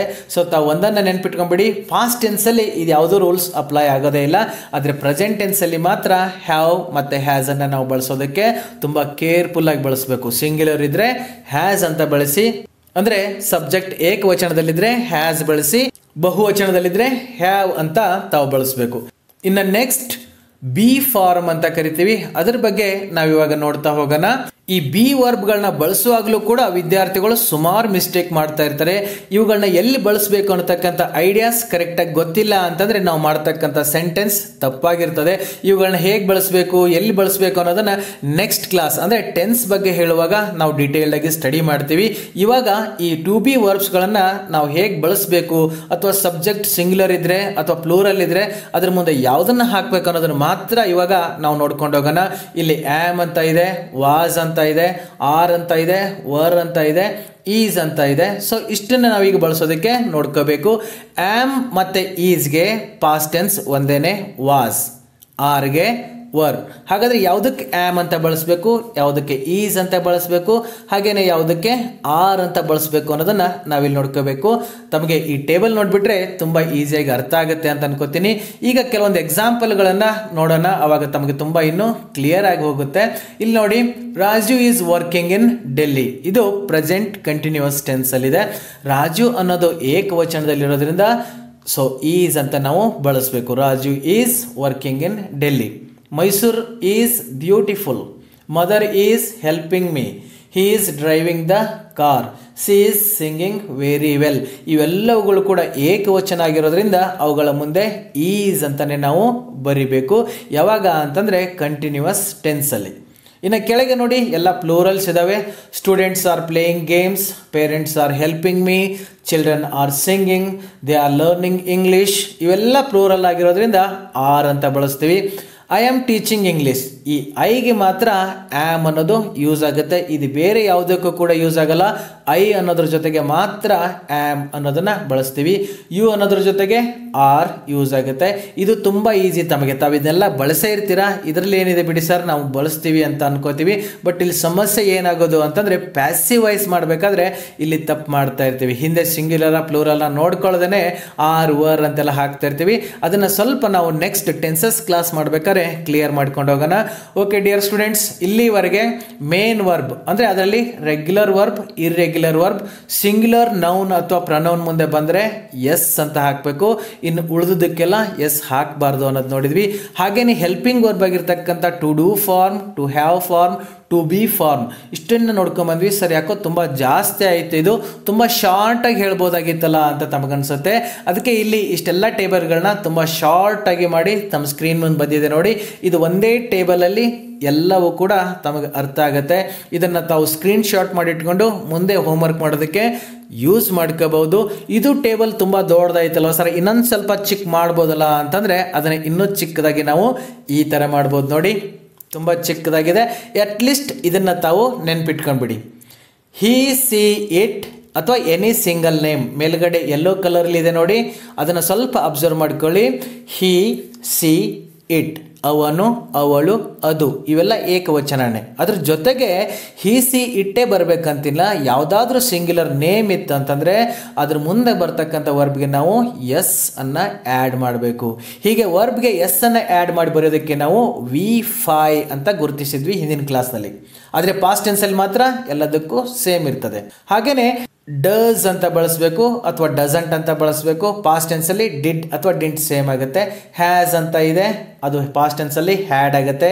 ಈಸ್ ಅಂತ ಇದೆ, ಪಾಸ್ಟ್ ಟೆನ್ಸಲ್ಲಿ ವಾಸ್ ಆಗುತ್ತೆ. ಈ ಯೆಲ್ಲೋ ಕಲರ್ಲಿ ಇರೋದನ್ನ ಸ್ವಲ್ಪ ಅಬ್ಸರ್ವ್ ಮಾಡ್ಕೊಳ್ಳಿ, ಸ್ವಲ್ಪ ನೆನ್ಪಿಟ್ಕೊಳ್ಳಿ. ಯಾಕೆ ಅಂತಂದ್ರೆ ಮುಂದೆ ನಾವು ಟೆನ್ಸಸ್ ಅನ್ನ ಕಲಿಯೋಕೆ ಹೋಗ್ತಾ ಇರೋದ್ರಿಂದ ಅವಾಗ ಈ ಎಲ್ಲ ಕನ್ಫ್ಯೂಷನ್ಸ್ಗಳು ಆಗಬಾರ್ದು. ಏಕವಚನ ಇತ್ತು ಅಂತಂದ್ರೆ ಮುಂದೆ ಬರೋ ವರ್ಬ್ಗೆ ಎಸ್ ಹಾಕಬೇಕು. ಏಕವಚನ ಇತ್ತಂದ್ರೆ ಮುಂದೆ ಅದಕ್ಕೆ ಡೂ ಅಂತ ಬರಿಬಾರ್ದು, ಡಸ್ ಅಂತ ಬರಿಬೇಕು. ನೆಗೆಟಿವ್ ಮಾಡುವಾಗ ಡೋಂಟ್ ಅಂತ ಬಳಸಬಾರ್ದು, ಡಸಂಟ್ ಅಂತ ಬಳಸಬೇಕು. ಹಾಗೇನೆ ಏಕವಚನ ಇತ್ತಂದ್ರೆ ಮುಂದೆ ಅದಕ್ಕೆ ಹ್ಯಾವ್ ಬಳಸಬಾರ್ದು, ಹ್ಯಾಸ್ ಬಳಸಬೇಕು. ಹಾಗೇನೆ ಈಸ್ ಅನ್ನೋದನ್ನ ನಾವು ಬಳಸಬೇಕು ಅನ್ನೋದನ್ನ ನೋಡಿದ್ವಿ. ಇನ್ನು ಕೆಳಗಡೆ ವೈಟ್ ಕಲರ್ ಇದೆ ನೋಡಿ, ಐ ಇರ್ಬೋದು, ವಿ ಇರ್ಬೋದು, ಯು ಇರ್ಬೋದು, ಅಥವಾ ದೇ ಇರ್ಬೋದು, ಅಥವಾ ಒಬ್ಬರಿಗಿಂತ ಜಾಸ್ತಿ ಹೆಸರುಗಳು ಇದ್ದು ಅಂತಂದ್ರೆ ಅದ್ರ ಮುಂದೆ ಬರೀ ವರ್ಬ್ ಮಾತ್ರ ಬರಿಬೇಕೆ ಹೊರತು ಎಸ್ ಅನ್ನ ಆಡ್ ಮಾಡಬಾರ್ದು. ಹಾಗೇನೆ ಇಲ್ಲಿ ಡೋಂಟ್ ಅಂತ ಹೇಳಬೇಕು, ಡೂ ಅಂತ ಬಳಸಬೇಕು, ಡಸ್ ಅಥವಾ ಡಸಂಟ್ ಅಂತ ಬಳಸಬಾರ್ದು. ಹಾಗೇನೆ ಅಲ್ಲಿ ಏಕವಚನ ಇದ್ದಾಗ ಹ್ಯಾಸ್ ಬಳಸಿದ್ವಿ, ಇಲ್ಲಿ ಹ್ಯಾವ್ ಅಂತ ಬಳಸಬೇಕು. ಅಲ್ಲಿ ಈಸ್ ಬಳಸಿದ್ರೆ ಇಲ್ಲಿ ಬಹುವಚನದಲ್ಲಿ ಆರ್ ಅಂತ ಬಳಸ್ತೀವಿ, ಐಗೆ ಮಾತ್ರ ಆಮ್ ಅಂತ ಬಳಸ್ತೀವಿ. ಇಷ್ಟು ಚಿಕ್ಕ ಟೇಬಲ್ನಾದರೂ ಕೂಡ ತಾವಿಟ್ಕೊಂಡು ಮುಂದೆ ಪ್ರಾಕ್ಟೀಸ್ ಮಾಡೋದಕ್ಕೆ ಅಭ್ಯಾಸ ಮಾಡಬೇಕು. ಇಲ್ಲಿವರೆಗೆ ನಾವು ನೋಡಿದ್ವಿ ಈ ಸಬ್ಜೆಕ್ಟ್ ವರ್ಬ್ ಅಗ್ರಿಮೆಂಟಲ್ಲಿ ಈ ಮೇನ್ ವರ್ಬ್ಗಳು ಅಂದರೆ ರೆಗ್ಯುಲರ್ ಇರ್ರೆಗ್ಯುಲರ್ ವರ್ಬ್ಗಳೆಲ್ಲ ಎಸ್ ಹಾಕಿದ್ವಿ, ಕೆಲವೊಂದಕ್ಕೆ ಎಸ್ ಹಾಕಲಿಲ್ಲ, ಅದು ಎಲ್ಲಿ ಅನ್ನೋದನ್ನು ನೋಡ್ಕೊಂಬಂದ್ವಿ. ಹಾಗೇನೆ helping ವರ್ಬ್ನಲ್ಲಿ to do, to have, to B ಇವುಗಳನ್ನು ಕೂಡ ಸಿಂಗ್ಯುಲರ್ ಇದ್ದಾಗ ಹೇಗೆ ಬಳಸಬೇಕು, ಪ್ಲೂರಲ್ ಇದ್ದಾಗ ಹೇಗೆ ಬಳಸಬೇಕು ಅಂತ ನೋಡ್ಕೊಂಬಂದ್ವಿ. ಆದರೆ ಕೆಲವೊಂದು ವರ್ಬ್ಗಳು ಚೇಂಜ್ ಆಗಲ್ಲ, ಅವುಗಳನ್ನೇ ನಾವು ಮಾಡಲ್ ವರ್ಬ್ಸ್ ಅಂತ ಕರಿತೀವಿ. ಹಿಂದಿನ ಕ್ಲಾಸಲ್ಲಿ ಈ ವರ್ಬ್ ಬಗ್ಗೆ ಹೇಳುವಾಗ ಲಾಸ್ಟಲ್ಲಿ ನಾನು ಹೇಳಿದ್ದೆ ಮಾಡಲ್ ವರ್ಬ್ಸ್ ಅಂತ ಇದ್ದಾವೆ, ಅವು ಕೂಡ ಹೆಲ್ಪಿಂಗ್ ವರ್ಬ್ ಆದರೂ ಕೂಡ ಅವುಗಳಿಗೆ ಸಪ್ರೇಟಾಗಿ ಒಂದು ಗ್ರೂಪನ್ನು ಮಾಡಿದರೆ ಅವು ಯಾವುವು ಅಂತ ಕೂಡ ಹೇಳಿದ್ದೆ. ಇಲ್ಲಿ ನೆನ್ಪು ಮಾಡ್ಕೊಳ್ಳಿ, will, shawl, can, May, wood, should, could, mite, at to. ಈ ಮಾಡಲ್ ವರ್ಬ್ಸ್ಗಳು ಈ ಸಬ್ಜೆಕ್ಟ್ ವರ್ಬ್ ಅಗ್ರಿಮೆಂಟ್ ಪ್ರಕಾರ ಯಾವುದೂ ಕೂಡ ಚೇಂಜ್ ಆಗಲ್ಲ. ಅದು ಸಿಂಗ್ಯುಲರೇ ಇರಲಿ, ಪ್ಲೂರಲ್ಲೇ ಇರಲಿ, ಅವೆಲ್ಲದಕ್ಕೂ ಕೂಡ ಒಂದೇ ಥರ ಬಳಸ್ತೀವಿ. ಫಾರ್ ಎಕ್ಸಾಂಪಲ್ ಇಲ್ಲಿ ಕೆಲವೊಂದು ಸೆಂಟೆನ್ಸ್ಗಳನ್ನ ನೋಡೋಣ. ಇವಾಗ ಸಿ ವಿಲ್ ಕಮ್, ಸಿ ಅನ್ನೋದು ಏಕವಚನ ಇದೆ, ಸೊ ವಿಲ್ಸ್ ಅಂತ ಆಗಲ್ಲ, ಅದು ಸಿ ವಿಲ್ ಕಮ್ ಅಷ್ಟೇನೆ. ದೇ ವಿಲ್ ಕಮ್, ಅಲ್ಲಿ ನೋಡಿ ಬಹುವಚನ ಇದೆ, ವಿಲ್ ಅಂತಾನೆ ಇದೆ, ಏಕವಚನ ಇದ್ರೂ ಕೂಡ ವಿಲ್ ಅಂತಾನೆ ಇದೆ. ಸೊ ವಿಲ್ ಅನ್ನೋದು ಸಬ್ಜೆಕ್ಟ್ ಸಿಂಗ್ಯುಲರ್ ಇರಲಿ, ಪ್ಲೂರಲ್ ಇರಲಿ, ಅಲ್ಲಿ ಯಾವುದೂ ಕೂಡ ಚೇಂಜ್ ಆಗಲ್ಲ. ಹಾಗೇನೆ ಚಿಲ್ಡ್ರನ್ ಕ್ಯಾನ್ ಲರ್ನ್ ಅಂತ ಇದೆ, ಇಟ್ ಮೇ ರೇನ್ ಅಂತ ಇದೆ. ಸೊ ಮೇ ಇರಲಿ, ಕ್ಯಾನ್ ಅನ್ನೋದಿರಲಿ, ಅವೆಲ್ಲವುಗಳು ಕೂಡ ಒಂದೇ ಥರ ಯೂಸ್ ಆಗ್ತವೆ. ಮುಂದೆ ನೋಡಿ, you should do it, people would ಲೀಸನ್, Manu at to go, Sudha mite Singh, ಇವುಗಳಲ್ಲಿ ಯಾವುದೂ ಕೂಡ ಚೇಂಜ್ ಆಗಲ್ಲ. ಸೊ ಸಬ್ಜೆಕ್ಟ್ ವರ್ಬ್ ಅಗ್ರಿಮೆಂಟ್ ಅಂತ ಕಲ್ತಿದ್ದೀವಿ ಅಂತ ಹೇಳ್ಬಿಟ್ಟು ಸಿಂಗ್ಯುಲರ್ ಇದ್ದಾಗ ಇವುಗಳಿಗೂ ಕೂಡ ಎಸ್ನ ಆ್ಯಡ್ ಮಾಡೋಕೆ ಹೋಗಬೇಡಿ. ಈ ಮಾಡಲ್ ವರ್ಬ್ಸ್ಗಳು ಎಲ್ಲಿಯೂ ಕೂಡ ಚೇಂಜ್ ಆಗೋದೇ ಇಲ್ಲ. ಓಕೆ ಡಿಯರ್ ಸ್ಟೂಡೆಂಟ್ಸ್, ಇಲ್ಲಿವರೆಗೆ ನಾವು ಮುಖ್ಯವಾಗಿ ಸಬ್ಜೆಕ್ಟ್ ವರ್ಬ್ ಅಗ್ರಿಮೆಂಟ್ನಲ್ಲಿ ಸಬ್ಜೆಕ್ಟ್ ಜೊತೆಗೆ ವರ್ಬ್ ಹೇಗೆ ಅಗ್ರಿ ಆಗುತ್ತೆ ಅನ್ನೋದನ್ನು ನೋಡ್ಕೊಂಬಂದ್ವಿ. ಇಲ್ಲಿ ಮುಖ್ಯವಾಗಿರ್ತಕ್ಕಂಥ ವಿಚಾರ ನಾವು ನೆನ್ಪಿಟ್ಕೊಳ್ಬೇಕಾಗಿದ್ದು ಅಂತಂದರೆ ಸಬ್ಜೆಕ್ಟ್ ಸಿಂಗ್ಯುಲರ್ ಇದೆನಾ ಪ್ಲೂರಲ್ ಇದೆನಾ ಅನ್ನೋದನ್ನು ಗಮನಿಸಿಕೊಂಡು ಮುಂದೆ ವರ್ಬನ್ನು ಕರೆಕ್ಟಾಗಿ ಹಾಕಬೇಕು. ಆದರೆ ಕೆಲವೊಂದು ಸಾರಿ ನಮಗೆ ಸಮಸ್ಯೆ ಬರ್ತದೆ, ಸಬ್ಜೆಕ್ಟು ಸಿಂಗ್ಯುಲರಾ ಪ್ಲೂರಲ್ಲ ಅಂತ ನಮಗೆ ಕನ್ಫ್ಯೂಷನ್ ಕೂಡ ಆಗ್ಬಹುದು. ಕೆಲವೊಂದು ಸಿಂಪಲ್ ಆಗಿರೋದು ಅರ್ಥ ಆಗಿಬಿಡ್ತದೆ, ಕೆಲವೊಂದು ಪ್ಲೂರಲ್ಗಳು ಕನ್ಫ್ಯೂಸ್ ಮಾಡ್ತಾ ಇರ್ತವೆ. ಅಂಥದ್ರ ಬಗ್ಗೆ ತಾವು ಸ್ವಲ್ಪ ಕೇರ್ಫುಲ್ ಆಗಿರಬೇಕು. ಯಾಕೆ ಅಂದರೆ ಕೆಲವೊಂದು ಕನ್ಫ್ಯೂಸಿಂಗ್ ಪ್ಲೂರಲ್ಸ್ಗಳು ಇದ್ದಾವೆ. ಯಾವುದು ಅಂತ ಕೆಲವೊಂದನ್ನು ಮಾತ್ರ ನಾನು ಇಲ್ಲಿ ಲಿಸ್ಟಲ್ಲಿ ಕೊಟ್ಟಿದ್ದೀನಿ. ಈ ನೋಡಿ, ನೈಫ್ ಅಂತ ಇದೆ, ಚಾಕು ಇರುತ್ತಲ್ವಾ, ಅದು ನೈಫ್ ಅಂತ, ಅದನ್ನು ನೈಫ್ಸ್ ಅಂತ ಆಗಲ್ಲ, ಅದು ನೈವ್ಸ್ ಅಂತ ಆಗುತ್ತೆ. ಲೈಫ್ ಇದ್ದಿದ್ದು ಲಿವ್ಸ್ ಅಂತ ಆಗುತ್ತೆ, ವೈಫ್ ವೈವ್ಸ್ ಅಂತ ಆಗುತ್ತೆ, ಲೀಪ್ ಇದ್ದಿದ್ದು ಲೀವ್ಸ್ ಅಂತ ಆಗುತ್ತೆ. ನೋಡಿ, ಫೂಟ್ ಇದೆ, ಫೀಟ್ ಅಂತ ಆಗಿದೆ, ಟೂತ್ ಇದ್ದಿದ್ದು ಟೀತ್ ಅಂತ ಆಗಿದೆ, ಮ್ಯಾನ್ ಅಂತ ಇದೆ, ಅದನ್ನು ಬಹುವಚನ ಮಾಡೋದಕ್ಕೆ ನಾವು ಮ್ಯಾನ್ಸ್ ಅಂತ ಹೇಳುವಂಗಿಲ್ಲ, ಮೆನ್ ಅಂತ ಹೇಳ್ತೀವಿ. ಯಾವುದಾದ್ರೂ ಸೆಂಟೆನ್ಸಲ್ಲಿ ಮೆನ್ ಅಂತ ಇದೆ ಅಂತಂದರೆ ಅದು ಏಕವಚನ ಅಂತ ಅನ್ಕೊಳ್ಳೋಕೆ ಹೋಗಬೇಡಿ. ಯಾಕೆಂದರೆ ಎಸ್ ಎಲ್ವಲ್ಲ, ಹಾಗಾಗಿ ಕನ್ಫ್ಯೂಷನ್ ಆಗಕ್ಕೆ ಹೋಗಬೇಡಿ. ಮೆನ್ ಅಂತಂದ್ರೆ ಬಹುವಚನ. ಅದು ವುಮನ್ ಅಂತ ಇದೆ, ಅದು ವುಮೆನ್ ಅಂತ ಆಗುತ್ತೆ. ಮೌಸ್ ಇದ್ದಿದ್ದು ಮೈಸ್ ಅಂತ ಆಗುತ್ತೆ. ಚೈಲ್ಡ್ ಅಲ್ವಾ, ಸುಮಾರು ಜನ ಮಕ್ಕಳು ಇದನ್ನು ಕನ್ಫ್ಯೂಷನ್ ಮಾಡ್ಕೊಂಡು ತಪ್ಪಾಗಿ ಬರೀತಿದ್ದಾರೆ. ಚೈಲ್ಡ್ ಅಂತ ಇದ್ರೆ ಚೈಲ್ಡ್ಸ್ ಅಂತ ಬರೀತಾರೆ. ಕೆಲವೊಂದ್ಸರಿ ಚಿಲ್ಡ್ರನ್ಸ್ ಅಂತ ಹೇಳ್ತಾರೆ, ಚಿಲ್ಡ್ರನ್ಸ್ ಅಂತ ಅನ್ನಬಾರ್ದು, ಅದು ಚಿಲ್ಡ್ರನ್ ಅಷ್ಟೇನೆ. ಚಿಲ್ಡ್ರನ್ ಅಂದ್ರೇನೆ ಅದು ಬಹುವಚನ. ಪರ್ಸನ್ ಅಂತ ಇದೆ, ಅದು ಏಕವಚನ, ಅದನ್ನೇ ನಾವು ಬಹುವಚನದಲ್ಲಿ ಮಾಡಿದಾಗ ಪೀಪಲ್ ಅಂತ ಆಗುತ್ತೆ. ಇನ್ನು ಕೆಲವೊಂದು ಇರ್ತವೆ, ಅವು ಚೇಂಜ್ ಆಗೋದೆಲ್ಲ ಒಂದೇ ಥರ ಇರ್ತವೆ. ಶೀಫ್ ಅಂತ ಇದೆ, ಅದು ಬಹುವಚನದಲ್ಲಿ ಸೀಫ್ ಅಂತಾನೆ ಆಗುತ್ತೆ. ಫಿಶ್ ಅದು ಕೂಡ ಬಹುವಚನ, ಫಿಶ್. Deere Deere. ಇವುಗಳಲ್ಲಿ ತಾವು ಕನ್ಫ್ಯೂಷನ್ ಮಾಡ್ಕೋಕೆ ಹೋಗಬಾರ್ದು. ಸೆಂಟೆನ್ಸ್ಗಳಲ್ಲಿ ನೋಡಿ ಅದನ್ನು ಅರ್ಥ ಮಾಡಿಕೊಂಡು ಅದಕ್ಕೆ ಮುಂದೆ ವರ್ಬನ್ನು ಹಾಕಬೇಕು. ಇನ್ನು ಪ್ರನೌನ್ಗಳಲ್ಲಿ ಕೂಡ ಕೆಲವೊಂದು ಮಕ್ಕಳು ಕನ್ಫ್ಯೂಷನ್ ಮಾಡ್ಕೋತಿರ್ತಾರೆ. ಐ ಅಂದರೆ ಏಕವಚನ, ವಿ ಅಂದರೆ ಬಹುವಚನ, ಯು ಅಂದರೆ ಏಕವಚನನೂ ಆಗುತ್ತೆ ಬಹುವಚನ ಆಗುತ್ತೆ. ಹಿ ಸಿ ಇಟ್ ಅಂತಿದ್ರೆ ಅದು ಏಕವಚನ, ಅವನು ಅವಳು ಅದು ಅಂತ. ದೇ ಅಂತಂದರೆ ಬಹುವಚನ. ದಿಸ್ ಇದ್ದಿದ್ದು ದೀಸ್ ಅಂತ ಆಗುತ್ತೆ. ದ್ಯಾಟ್ ಇದ್ದಿದ್ದು ದೋಸ್ ಅಂತ ಆಗುತ್ತೆ. ಸೊ ಇವುಗಳನ್ನ ನೆನಪಲ್ಲಿ ಇಟ್ಕೊಂಡು ಅದಕ್ಕೆ ಮುಂದೆ ವರ್ಬನ್ನು ಹಾಕೋದಕ್ಕೆ ತಾವು ಪ್ರಯತ್ನ ಮಾಡಬೇಕು. ಇಲ್ಲ ಅಂತಂದರೆ ನಾವು ವರ್ಬನ್ನು ತಪ್ಪಾಗಿ ಬಳಸ್ತಾ ಇರ್ತೀವಿ. ಓಕೆ ಡಿಯರ್ ಸ್ಟೂಡೆಂಟ್ಸ್, ಇನ್ನು ಪ್ರೆಸೆಂಟ್ ಟೆನ್ಸ್ ಇಲ್ಲಿವರೆಗೆ ನಾವು ಕಲ್ತಿರ್ತಕ್ಕಂಥ ರೂಲ್ಸ್ಗಳು ಪ್ರೆಸೆಂಟ್ ಟೆನ್ಸಲ್ಲಿ ಮಾತ್ರ. ಕೊನೆಯದಾಗಿ ಇದನ್ನು ನೆನ್ಪಿಟ್ಕೊಂಡ್ಬಿಡಿ. ಸಿಂಗ್ಯುಲರ್ ನೌನ್ ಪ್ರನೌನ್ ಇದ್ರೆ ಮುಂದೆ ವರ್ಬ್ ಜೊತೆಗೆ ಎಸ್ ಹಾಕಬೇಕು. ಅದನ್ನೇ ನಾವು V5 ಅಂತ ಕರಿತೀವಿ. ಆದರೆ ಐ ಮತ್ತು ಯುಗೆ ಈ ರೂಲ್ಸ್ ಅಪ್ಲೈ ಆಗೋದಿಲ್ಲ. ಓಕೆ, ಇದೇ ಸಬ್ಜೆಕ್ಟ್ ವರ್ಬ್ ಅಗ್ರಿಮೆಂಟ್. ಆದರೆ ಕೆಲವೊಂದು ಸ್ಪೆಷಲ್ ಕೇಸಸ್ ಇರ್ತವೆ. ಅವುಗಳು ಯಾವುದು, ಅಲ್ಲಿ ಏನು ಬಳಸಬೇಕು ಅನ್ನೋದನ್ನು ನಾವೀಗ ಸ್ವಲ್ಪ ನೋಡ್ಕೊಂಡ್ಬಿಟ್ಟು ಇವತ್ತಿನ ಕ್ಲಾಸ್ ಮುಗಿಸೋಣ. ಸ್ಪೆಷಲ್ ಕೇಸಸ್ ಅಂದರೆ ಏನು ನೋಡಿ, ಈಗ ಸಬ್ಜೆಕ್ಟ್ ಏಕವಚನದಲ್ಲಿತ್ತು, ಮುಂದೆ ವರ್ಬ್ ಗೆಸ್ ಹಾಕಿದ್ರಿ. ಕೆಲವೊಂದು ಕಂಪೌಂಡ್ ಸಬ್ಜೆಕ್ಟ್ಸ್ ಅಂತ ಬರ್ತವೆ, ಅಂದರೆ ಇಬ್ಬರು ಬರ್ತಾರೆ. ಅಲ್ಲಿ ಆ್ಯಂಡ್ ಅಂತ ಬಳಸಿರ್ತೀವಿ, ಆರ್ ಅಂತ ಬಳಸಿರ್ತೀವಿ. ಈ ರೀತಿಯಾದಾಗ ಸ್ವಲ್ಪ ಕೇರ್ಫುಲ್ ಆಗಿ ತಾವು ಬಳಸಬೇಕು. ಇಲ್ಲಿ ಎಕ್ಸಾಂಪಲ್ ನೋಡ್ಕೊಳ್ಳಿ. Raju comes to school. Raju ಅನ್ನೋದು ಏಕವಚನ ಇದೆ, ಸೊ ಕಮ್ಸ್ ಅಂತ ಬರೆದಿದ್ವಿ. ಇಲ್ಲಿ ಯಾವುದೋ ಸಮಸ್ಯೆ ಆಗಲಿಲ್ಲ. ರಾಜು ಆ್ಯಂಡ್ ರವಿ, ಈ ಆ್ಯಂಡ್ ಅನ್ನತಕ್ಕಂಥ ಕಂಜಂಕ್ಷನ್ ಅಥವಾ ಲಿಂಕರ್ ಅಂತ ಏನು ಕಳಿತೀರಲ್ಲ, ಇದನ್ನು ಆ್ಯಡ್ ಮಾಡೋದಕ್ಕೆ ನಾವು ಬಳಸ್ತೀವಿ. ಇಲ್ಲಿ ರಾಜು ಆ್ಯಂಡ್ ರವಿ ಅಂತ ಇದೆ, ಸೊ ಇಬ್ಬರು ಇರೋದ್ರಿಂದ ಮುಂದೆ ಕಮ್ ಅಂತ ಬರಿಬೇಕು. ಸೊ ಆ್ಯಂಡನ್ನು ಬಳಸಿ ಎರಡು ವಸ್ತುಗಳನ್ನ ಹೇಳಿದರೆ ಅದು ಬಹುವಚನ ಅಂತ ಆಗುತ್ತೆ. ಸೊ ಕನ್ಫ್ಯೂಸ್ ಮಾಡಿಕೊಳ್ಳೋಕೆ ಹೋಗಬೇಡಿ. Raju singular comes to school, Raju and Ravi plural come to school ಆಗಬೇಕು, ಅಲ್ಲಿ ಕಮ್ಸ್ ಅಂತ ಬರಿಬಾರ್ದು. ಹಾಗೆ ನೆಕ್ಸ್ಟ್ ನೋಡಿ, Raju R Ravi comes to school. ಇಲ್ಲಿ ಇಬ್ರು ಇದ್ದಾರೆ, ಬಟ್ ಆ್ಯಂಡ್ ಇಲ್ಲ, ಆರ್ ಇದೆ. ಅದರ ಅರ್ಥ ಏನು, ರಾಜು ಅಥವಾ ರವಿ ಶಾಲೆಗೆ ಬರ್ತಾರೆ ಅಂತ. ಸೊ ರಾಜು ಬರ್ಬೋದು ಅಥವಾ ರವಿ ಬರ್ಬೋದು. ಸೊ ಒಬ್ಬರೇ ಬರೋದ್ರಿಂದ ಕಮ್ಸ್ ಅಂತ ಹಾಕ್ತೀವಿ. ಸೊ ಆ್ಯಂಡ್ ಅಂತ ಇದ್ದಾಗ ಅದು ಪ್ಲೂರಲ್, ಆರ್ ಅಂತ ಇದ್ದಾಗ ಅದು ಸಿಂಗ್ಯುಲರ್. ಕೆಲವೊಂದ್ಸರಿ ಆರ್ ಇದ್ದಾಗ ಕೂಡ ಕೆಲವೊಂದು ಕನ್ಫ್ಯೂಷನ್ ಮಾಡುತ್ತೆ. Raju and his friends come to school. ಮೇಲ್ಗಡೆ Raju R Ravi comes to school ಅಂತ ಹೇಳಿದೀವಿ. ಇಲ್ಲಿ ಕೆಳಗಡೆ Raju R his friends come to school ಅಂತ ಮಾಡಿದೀವಿ. ಇಲ್ಲಿ ಯಾಕೆ ಅಂತಂದ್ರೆ ಈ ಆರ್ ಆದ್ಮೇಲೆ ಮುಂದೆ ಇರ್ತಕ್ಕಂಥದ್ದು ಪ್ಲೂರಲ್ ಆಗಿದ್ರೆ ಅದನ್ನೇ ನಾವು ಕೌಂಟ್ಗೆ ತಗೋಬೇಕು. ರಾಜು ಆರ್ ಹಿಸ್ ಫ್ರೆಂಡ್ಸ್, ಇಲ್ಲಿ ಫ್ರೆಂಡ್ಸ್ ಅನ್ನೋದು ಬಹುವಚನ ಇರೋದ್ರಿಂದ ಮುಂದೆ ಕಮ್ ಅಂದ್ರೆ ಅದಕ್ಕೆ ಎಸ್ನ ನಾವು ಆ್ಯಡ್ ಮಾಡಬಾರ್ದು. ಇದೊಂದು ಕಂಪೌಂಡ್ ಸಬ್ಜೆಕ್ಟ್ ಅಂತ ಕರಿತೀವಿ.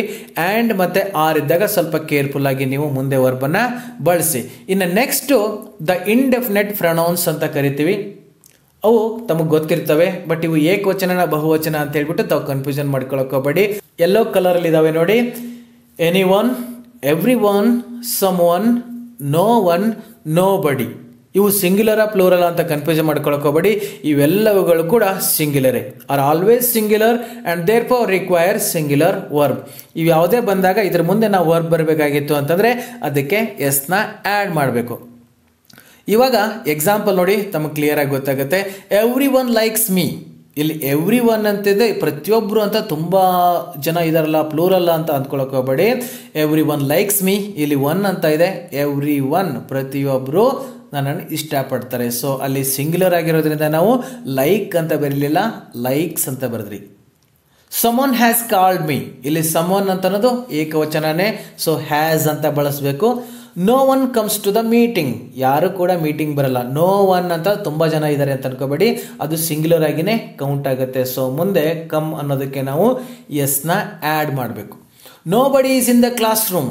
ನೋ ಬಡಿ is in the class room. No ಬಡಿ ಅನ್ನೋದು ಏಕವಚನ, ಸೊ ಹಾಗಾಗಿ ನಾವಿಲ್ಲಿ ಈಸ್ ಅನ್ನೋದನ್ನು ಬಳಸಿದ್ವಿ. ಇವುಗಳಿಗೆ ನಾವು ಸ್ಪೆಷಲ್ ಕೇಸಸ್ ಅಂತ ಕರಿತೀವಿ. ಸ್ವಲ್ಪ ತಾವು ಇಂಥವು ಬಂದಾಗ ಹುಷಾರಾಗಿ ಬರಿಬೇಕು. ಇನ್ನು ಕೆಲವೊಂದು ಇದಾವೆ ನೋಡಿ. The words and praise, each one, either, neither, every one, any one, anybody, no ಬಡಿ, ಸಂಬಡಿ, ಸಮ್ ಒನ್. ಇವೆಲ್ಲ ಜಾಸ್ತಿ ಇದ್ದಾರೆ ಅಂತ ಅನ್ಕೊಳಕ್ಕೆ ಹೋಗಬೇಡಿ, ಇವೆಲ್ಲ ಸಿಂಗ್ಯುಲರ್ಗಳೇ. ಇವುಗಳ ಮುಂದೆ ಬರ್ತಕ್ಕಂಥ ವರ್ಬ್ಗಳಿಗೆ ನಾವು ಎಸ್ ಅನ್ನ ಆ್ಯಡ್ ಮಾಡಿನೇ ಬಳಸಬೇಕು. ಹೇಗೆ ಅನ್ನೋದು ಒಂದೆರಡು ಉದಾಹರಣೆ ನೋಡಿ. Examples, each boys wants to Joy. Boys ಅಂತ ಇದೆ, ಅದು ಬಹುವಚನ ಎತ್ಕೊಂಡು ವಾಂಟ್ ಅಂತ ಬಳಸೋ ಅಗತ್ಯ ಇಲ್ಲ, ಅಲ್ಲಿ ನಾವು ವಾಂಟ್ಸ್ ಅಂತಾನೆ ಬಳಸಬೇಕು. ಎವ್ರಿ ಒನ್ ಪ್ರತಿಯೊಬ್ಬರು ಅಂತ ಇರ್ತೀವಲ್ಲ, ಬಹುವಚನ ಇದಂತ ಅನ್ಕೊಳಕ್ಕೆ ಹೋಗಬೇಡಿ. ಎವ್ರಿ ಒನ್ ನೀಡ್ಸ್ ಹೆಲ್ಪ್ ಅಲ್ವಾ, ಪ್ರತಿಯೊಬ್ಬರು. ನೋ ಬಡಿ comes to the meeting. No ಬಡಿ ಅನ್ನೋದು ಏಕವಚನ, ಸೊ ಮುಂದೆ ಕಮ್ ಮುಂದೆ ಎಸ್ನ ಆ್ಯಡ್ ಮಾಡ್ತೀರಾ. ಈದರ್ ವಾಂಟ್ಸ್ ಟು ಈಟ್, ಯಾರು ಕೂಡ ತಿನ್ನೋದಕ್ಕೆ ಇಷ್ಟಪಡ್ತಾ ಇಲ್ಲ. ಈ ಈದರ್ ಮತ್ತು ನೀದರ್ ಬಂದಾಗ ಸ್ವಲ್ಪ ಹುಷಾರಾಗಿ ನೀವು ಮುಂದೆ ವರ್ಬನ್ನು ಬಳಸಬೇಕು. ಈದರ್ ಜೊತೆಗೆ ಕೆಲವೊಂದ್ಸರಿ ಆರ್ ಅಂತ ಬರ್ತದೆ, ನೀದರ್ ಜೊತೆಗೆ ಕೆಲವೊಂದ್ಸರಿ ನಾರ್ ಅಂತ ಬರ್ತದೆ. ಎಲ್ಲಿ ನಾವು ವರ್ಬನ್ನು ಹೇಗೆ ಬಳಸಬೇಕು ಅನ್ನೋದನ್ನು ಸ್ವಲ್ಪ ಕೇರ್ಫುಲ್ ಆಗಿ ನೋಡ್ಕೊಳ್ಳಿ. ಬರೀ ಈದರ್ ಅಥವಾ ನೀದರ್ ಅಂತ ಅಷ್ಟೇ ಇತ್ತು ಅಂತಂದರೆ, ಅಲ್ಲಿ ಮುಂದೆ ನಾರ್ ಅಥವಾ ಆರ್ ಇಲ್ಲ ಅಂತಂದರೆ ಅದು ಸಿಂಗ್ಯುಲರ್ ವರ್ಬ್ಗೆ ನಾವು ಎಸ್ನ ಆ್ಯಡ್ ಮಾಡಬೇಕು. Either wants to eat. Either Raju R Ravi writes a letter. ಇಲ್ಲಿ ನೋಡಿ, ಈದರ್ ಆದಮೇಲೆ ಆರ್ ಬಂದಿದೆ ಮುಂದೆ. Either Raju R Ravi writes a letter. ಇದು ಕೂಡ ಸಿಂಗ್ಯುಲರೇ. ಆದರೆ ಕೆಳಗಡೆ ಸೆಂಟೆನ್ಸ್ ನೋಡಿ, ನೀದರ್ ರಾಜು ನಾರ್ his friends right A letter ಅಂತಿದೆ. ರೈಟ್ಸ್ ಅಂತ ಮಾಡಿಲ್ಲ, ಮೇಲ್ಗಡೆ ರೈಟ್ಸ್ ಅಂತ ಮಾಡಿದ್ದೀವಿ, ಇಲ್ಲಿ ರೈಟ್ ಅಂತ ಕೊಟ್ಟಿದ್ದೀವಿ. ಇದ್ಯಾಕೆ ಹೀಗೆ ಅಂತಂದರೆ, ಬರೀ ಈದರ್ ನೀದರ್ ಅಂತ ಅಷ್ಟೇ ಇತ್ತು ಅಂತಂದರೆ ಅದಕ್ಕೆ ವರ್ಬ್ ಜೊತೆಗೆ ಎಸ್ನ ಆ್ಯಡ್ ಮಾಡಿ. ಈದರ್ ಆರ್ ನೀದರ್ ನಾರ್ ಅಂತ ಬಂದಾಗ ಮುಂದ್ಗಡೆ ನೆಕ್ಸ್ಟ್ ಆರ್ ಅಥವಾ ನಾರ್ ಆದಮೇಲೆ ಬಹುವಚನ ಇದನ್ನ ಏಕವಚನ ಇದನ್ನ ಅದನ್ನು ನೋಡ್ಕೊಳ್ಳಿ. ಅಲ್ಲಿ ಬಹುವಚನ ಇತ್ತಂದರೆ ಅಲ್ಲಿ ರೈಟ್ ಅಂತಲೇ ಬರೀಬೇಕು, ಏಕವಚನ ಇತ್ತಂದರೆ ಅದು ಏಕವಚನ. ನೆನ್ಪಿಟ್ಕೋತಿರಲ್ವಾ? ಈದರ್ ಮತ್ತು ನೀದರ್ ಬಂದಾಗ ಸ್ವಲ್ಪ ಹುಷಾರಾಗಿ ಬಳಸಿ. ಆ ಮುಂದೆ ಇರ್ತಕ್ಕಂಥದ್ದು ಏಕವಚನ ಆಗಿದ್ರೆ ವರ್ಬ್ ಜೊತೆಗೆ ಎಸ್ನ ಆ್ಯಡ್ ಮಾಡಿ. ಮುಂದೆ ಇರ್ತಕ್ಕಂಥದ್ದು ಬಹುವಚನ ಆಗಿತ್ತು ಅಂತಂದರೆ ಬರೀ ವರ್ಬ್ ಮಾತ್ರ ಬರಿಬೇಕು. ಹೀಗೇನೆ ಇನ್ನೂ ಒಂದೆರಡು ಸ್ಪೆಷಲ್ ಕೇಸಸ್ಗಳನ್ನ ನೋಡಿಬಿಟ್ಟು ಇವತ್ತಿನ ಕ್ಲಾಸ್ನ ಮುಗಿಸೋಣ. ಇಲ್ಲಿ ಇನ್ನೊಂದು ಮುಖ್ಯವಾಗಿ ನೋಡ್ಕೊಳ್ಳಿ, ಕಲೆಕ್ಟಿವ್ ನೌನ್ಸ್ ಅಂತ ಕರಿತೀವಿ. ಇದನ್ನು ನಾವು ಪ್ರಾಣಿಗಳ ಗುಂಪಿರ್ಬೋದು, ಪಕ್ಷಿಗಳ ಗುಂಪಿರ್ಬೋದು, ಅಥವಾ ಮನುಷ್ಯರ ಗುಂಪೇ ಇರ್ಬೋದು. ಆ ಗುಂಪಿಗೆ ಒಂದು ಹೆಸರನ್ನು ಇಟ್ಟಿರ್ತೀವಲ್ಲ, ಅವುಗಳನ್ನ ನಾವಿಲ್ಲಿ ಕಲೆಕ್ಟಿವ್ ನೌನ್ಸ್ ಅಂತ ಕರಿತೀವಿ. Collective nouns or words that imply more than one person but are considered singular and take A singular verb. ಇಲ್ಲಿ ಉದಾಹರಣೆ ನೋಡಿ, ಗ್ರೂಪ್ ಅಂತ ಇದೆ. ಆ ಗ್ರೂಪಲ್ಲಿ 10 ಜನನೇ ಇರ್ಬೋದು, 50 ಜನನೇ ಇರ್ಬೋದು. ಅಲ್ಲಿ ಎಷ್ಟು ಜನ ಇದ್ರೂ ಕೂಡ ಅದಕ್ಕೆ ಒಂದೇ ನಾವು ಹೆಸರು ಕೊಡ್ತೀವಿ, ಗ್ರೂಪ್ ಅಂತ. ಹಾಗೆಯೇ ಟೀಮ್ ಅಂತ ಇದೆ. ಕ್ರಿಕೆಟ್ ಟೀಮ್ ಇರ್ಬೋದು, ವಾಲಿಬಾಲ್ ಟೀಮ್ ಇರ್ಬೋದು, ಫುಟ್ಬಾಲ್ ಟೀಮ್ ಇರ್ಬೋದು. ಅಲ್ಲಿ ಸುಮಾರು ಜನ ಆಟಗಾರರಿದ್ರು ಕೂಡ ಅವೆಲ್ಲರಿಗೂ ಸೇರಿ ನಾವು ಟೀಮ್ ಅಂತ ಕರಿತೀವಿ. ಹಾಗೆ ಮನುಷ್ಯರ ಗುಂಪಿಗೆ ನಾವು ಕ್ರೌಡ್ ಅಂತ ಕರಿತೀವಿ. ಒಂದು ಫ್ಯಾಮಿಲಿನಲ್ಲಿ ತುಂಬ ಜನ ಇರ್ತಾರೆ, ಬಟ್ ಎಲ್ಲರೂ ಸೇರಿ ನಾವು ಫ್ಯಾಮಿಲಿ ಅಂತ ಕರಿತೀವಿ, ಕ್ಲಾಸ್ ಅಂತ ಕರಿತೀವಿ. ಇವೆಲ್ಲ ಕಲೆಕ್ಟಿವ್ ನೌನ್ಸ್. ಅಲ್ಲಿ ತುಂಬ ಜನ ಇದ್ದರೂ ಕೂಡ ಅದನ್ನು ಸಿಂಗ್ಯುಲರ್ ಆಗಿ ನಾವು ಕನ್ಸಿಡರ್ ಮಾಡಿ ಮುಂದೆ ವರ್ಬಿಗೆ ನಾವು ಎಸ್ ಅನ್ನು ಆ್ಯಡ್ ಮಾಡ್ತೀವಿ. ಉದಾಹರಣೆ ಅಲ್ಲಿದೆ ನೋಡಿ, the group meets every week. ಈ ಗ್ರೂಪಲ್ಲಿ ಎಷ್ಟು ಜನ ಇದ್ದಾರೋ ಅದು ಇಂಪಾರ್ಟೆಂಟ್ ಅಲ್ಲ. ಗ್ರೂಪ್ ಅನ್ನೋದು ನಾವು ಒಂದೇ ಕನ್ಸಿಡರ್ ಮಾಡ್ತೀವಿ, ಅದು ಸಿಂಗ್ಯುಲರ್ ಆಗಿರೋದ್ರಿಂದ ಮುಂದೆ ವರ್ಬ್ಗೆ ಎಸ್ ಅನ್ನು ಆ್ಯಡ್ ಮಾಡಿದ್ವಿ.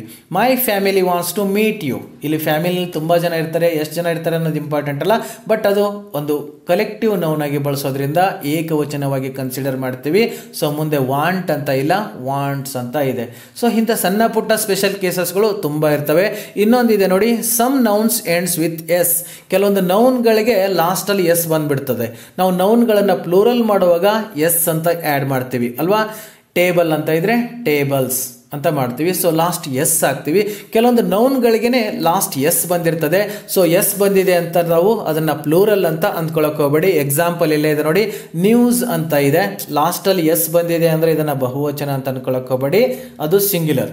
ಹಾಗೆಯೇ ಎಕನಾಮಿಕ್ಸ್ ಅಲ್ವಾ, ಎಸ್ ಬಂದಿದೆ. Politics R singular and take A singular verb. ಇವೆಲ್ಲವುಗಳು ಕೂಡ ಸಿಂಗ್ಯುಲರ್ ಆಗಿರೋದ್ರಿಂದ ಮುಂದೆ ವರ್ಬನ್ನು ಬಳಸಿದಾಗ ನಾವು ಎಸ್ ಅನ್ನು ಆ್ಯಡ್ ಮಾಡಬೇಕು. ಓಕೆ ಡಿಯರ್ ಸ್ಟೂಡೆಂಟ್ಸ್, ಇದು ಕಲಿತಾ ಹೋದಂಗೆ ಇನ್ನೂ ಜಾಸ್ತಿ ಆಗ್ತಾನೆ ಹೋಗುತ್ತೆ. ಆದರೆ ನಮ್ಮ ಒಂದು ಮಟ್ಟಕ್ಕೆ ಈ ಒಂದು ಸ್ಟೇಜಲ್ಲಿ ಈ ಸಬ್ಜೆಕ್ಟ್ ವರ್ಬ್ ಅಗ್ರಿಮೆಂಟ್ ಬಗ್ಗೆ ಇಷ್ಟು ಸಾಕು ಅಂತ ಅನ್ಕೋತೀನಿ. ಒಂದೇ ಮಾತು ಕೊನೆಯದಾಗಿ ನೆನ್ಪಿಟ್ಕೊಳ್ಳಿ, ಸಬ್ಜೆಕ್ಟ್ ಸಿಂಗ್ಯುಲರ್ ಆಗಿದ್ರೆ ಮುಂದೆ ವರ್ಬ್ಗೆ ನಾವು ಎಸ್ ಹಾಕಬೇಕು. ಸಬ್ಜೆಕ್ಟ್ ಪ್ಲೂರಲ್ ಆಗಿದ್ರೆ ಮುಂದೆ ವರ್ಬ್ಗೆ ಎಸ್ ಹಾಕಬಾರ್ದು. ಇಷ್ಟನ್ನ ತಾವು ನೆನ್ಪಿಟ್ಕೊಂಡ್ಬಿಡಿ. ಆದರೆ ಐ ಮತ್ತು ಯುಗೆ ಈ ರೂಲ್ಸ್ಗಳು ಅಪ್ಲೈ ಆಗೋದೇ ಇಲ್ಲ. ಓಕೆ ಡಿಯರ್ ಸ್ಟೂಡೆಂಟ್ಸ್, ಇಲ್ಲಿವರೆಗೆ ಈ ಸಬ್ಜೆಕ್ಟ್ ವರ್ಬ್ ಅಗ್ರಿಮೆಂಟ್ ಬಗ್ಗೆ ನೋಡ್ಕೊಂಬಂದ್ವಿ. ಇವಾಗ ಹೋಮ್ವರ್ಕ್ ಹೇಳುವಂಥ ಸಮಯ. ಸೊ ಏನು ಹೋಮ್ವರ್ಕ್ ಮಾಡಬೇಕು ಅಂತಂದರೆ, use the verbs that you listed with nouns and pronounce. ಹಿಂದಿನ ಕ್ಲಾಸ್ನಲ್ಲಿ ನಾನು ವರ್ಬ್ ಬಗ್ಗೆ ಮಾಡುವಾಗ ಒಂದು ಹೋಮ್ವರ್ಕ್ ಕೊಟ್ಟಿದ್ದೆ. ಒಂದು 50-100 ವರ್ಬ್ಗಳನ್ನು ಲಿಸ್ಟ್ ಮಾಡಿಟ್ಕೊಳ್ಳಿ ಅಂತ ಹೇಳಿದ್ದೆ. ಬೇರೆ ಎಲ್ಲೆಲ್ಲ ಹುಡುಕೊಂಡು ಮಾಡೋದು ಬೇಡ, ನಿಮಗೆ ಗೊತ್ತಿರ್ತಕ್ಕಂಥ ವರ್ಬ್ಗಳನ್ನೇ ಲಿಸ್ಟ್ ಮಾಡಿ ಅಂತ ಹೇಳಿದ್ನಲ್ಲ. ಈಗ ಅವುಗಳನ್ನು ನೀವು ನೌನ್ ಮತ್ತು ಪ್ರೊನೌನ್ಗಳ ಜೊತೆಗೆ ಬಳಸಬೇಕು. ತುಂಬ ಲಾಂಗ್ ಸೆಂಟೆನ್ಸ್ ಏನು ಮಾಡೋದು ಬೇಡ. ಆ ಸಬ್ಜೆಕ್ಟ್ಗಳ ಮುಂದೆ ಅದನ್ನು ಬರೆಯುವಾಗ ಎಸ್ ಹಾಕಬೇಕಾ ಹಾಕಬಾರ್ದು ಅನ್ನುವಂಥ ಅಭ್ಯಾಸ ನಮಗೆ ಆಗಬೇಕು. ಇಲ್ಲಿ ಎಕ್ಸಾಂಪಲ್ ನಾನೇ ಕೊಡ್ತೀನಿ ನೋಡಿ. ಏನು ಮಾಡಬೇಕು ನೀವು ಹೋಮ್ವರ್ಕು ಅಂತಂದರೆ, ಇಲ್ಲಿ ಪ್ರೊನೌನ್ಗಳನ್ನ ಬಳಸಿದ್ದೀನಿ. I, V, you, he, C, it, they ಅಂತ ಇದೆ. ಇದರಲ್ಲಿ ಸಿಂಗ್ಯುಲರ ಪ್ಲೂರಲ್ಲ ಯಾವುದು ಅಂತ ನೋಡ್ಕೊಂಡ್ಬಿಟ್ಟು ಮುಂದೆ ವರ್ಬನ್ನು ನೀವು ಬಳಸಬೇಕು. ಇಲ್ಲಿ ನಾನು ಒಂದು ವರ್ಬನ್ನು ಬಳಸಿದ್ದೀನಿ.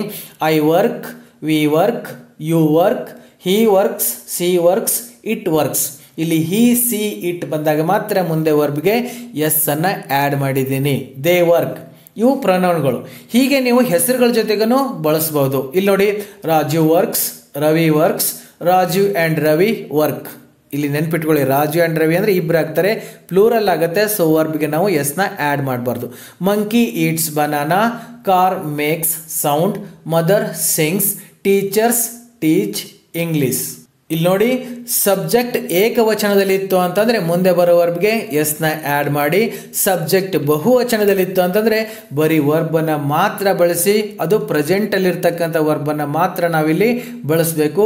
ಓಕೆ ಡಿಯರ್ ಸ್ಟೂಡೆಂಟ್ಸ್, ತಮಗೆ ಇನ್ನೂ ಏನಾದರೂ ಈ ಸಬ್ಜೆಕ್ಟ್ ವರ್ಬ್ ಅಗ್ರಿಮೆಂಟ್ ಬಗ್ಗೆ ಡೌಟ್ ಇದ್ದರೆ ಅದು ಮುಂದಿನ ಕ್ಲಾಸ್ನಲ್ಲಿ, ಅಂದರೆ ಟೆನ್ಸಸ್ಗಳ ಬಗ್ಗೆ ನಾವು ಮಾತಾಡುವಾಗ, ಕ್ಲಾಸ್ನ ಮಾಡುವಾಗ ಈ ಎಲ್ಲ ಡೌಟ್ಸ್ಗಳು ಕ್ಲಿಯರ್ ಆಗ್ತವೆ ಅಂತ ಹೇಳ್ತಾ, ಇವಾಗ ಹೋಮ್ವರ್ಕನ್ನು ಸ್ವಲ್ಪ ಕರೆಕ್ಟಾಗಿ ಮಾಡಿಟ್ಕೊಂಡು ನೆಕ್ಸ್ಟ್ ಕ್ಲಾಸ್ಗೆ ರೆಡಿಯಾಗಿರಿ ಅಂತ ಹೇಳ್ತಾ, ಇನ್ನು ಮುಂದಿನ ಕ್ಲಾಸ್ನಲ್ಲಿ ಟೆನ್ಸಸ್ಗಳ ಜೊತೆಗೆ ಮತ್ತೆ ಸಿಗೋಣ ಅಂತ ಹೇಳ್ತಾ, so till then take care.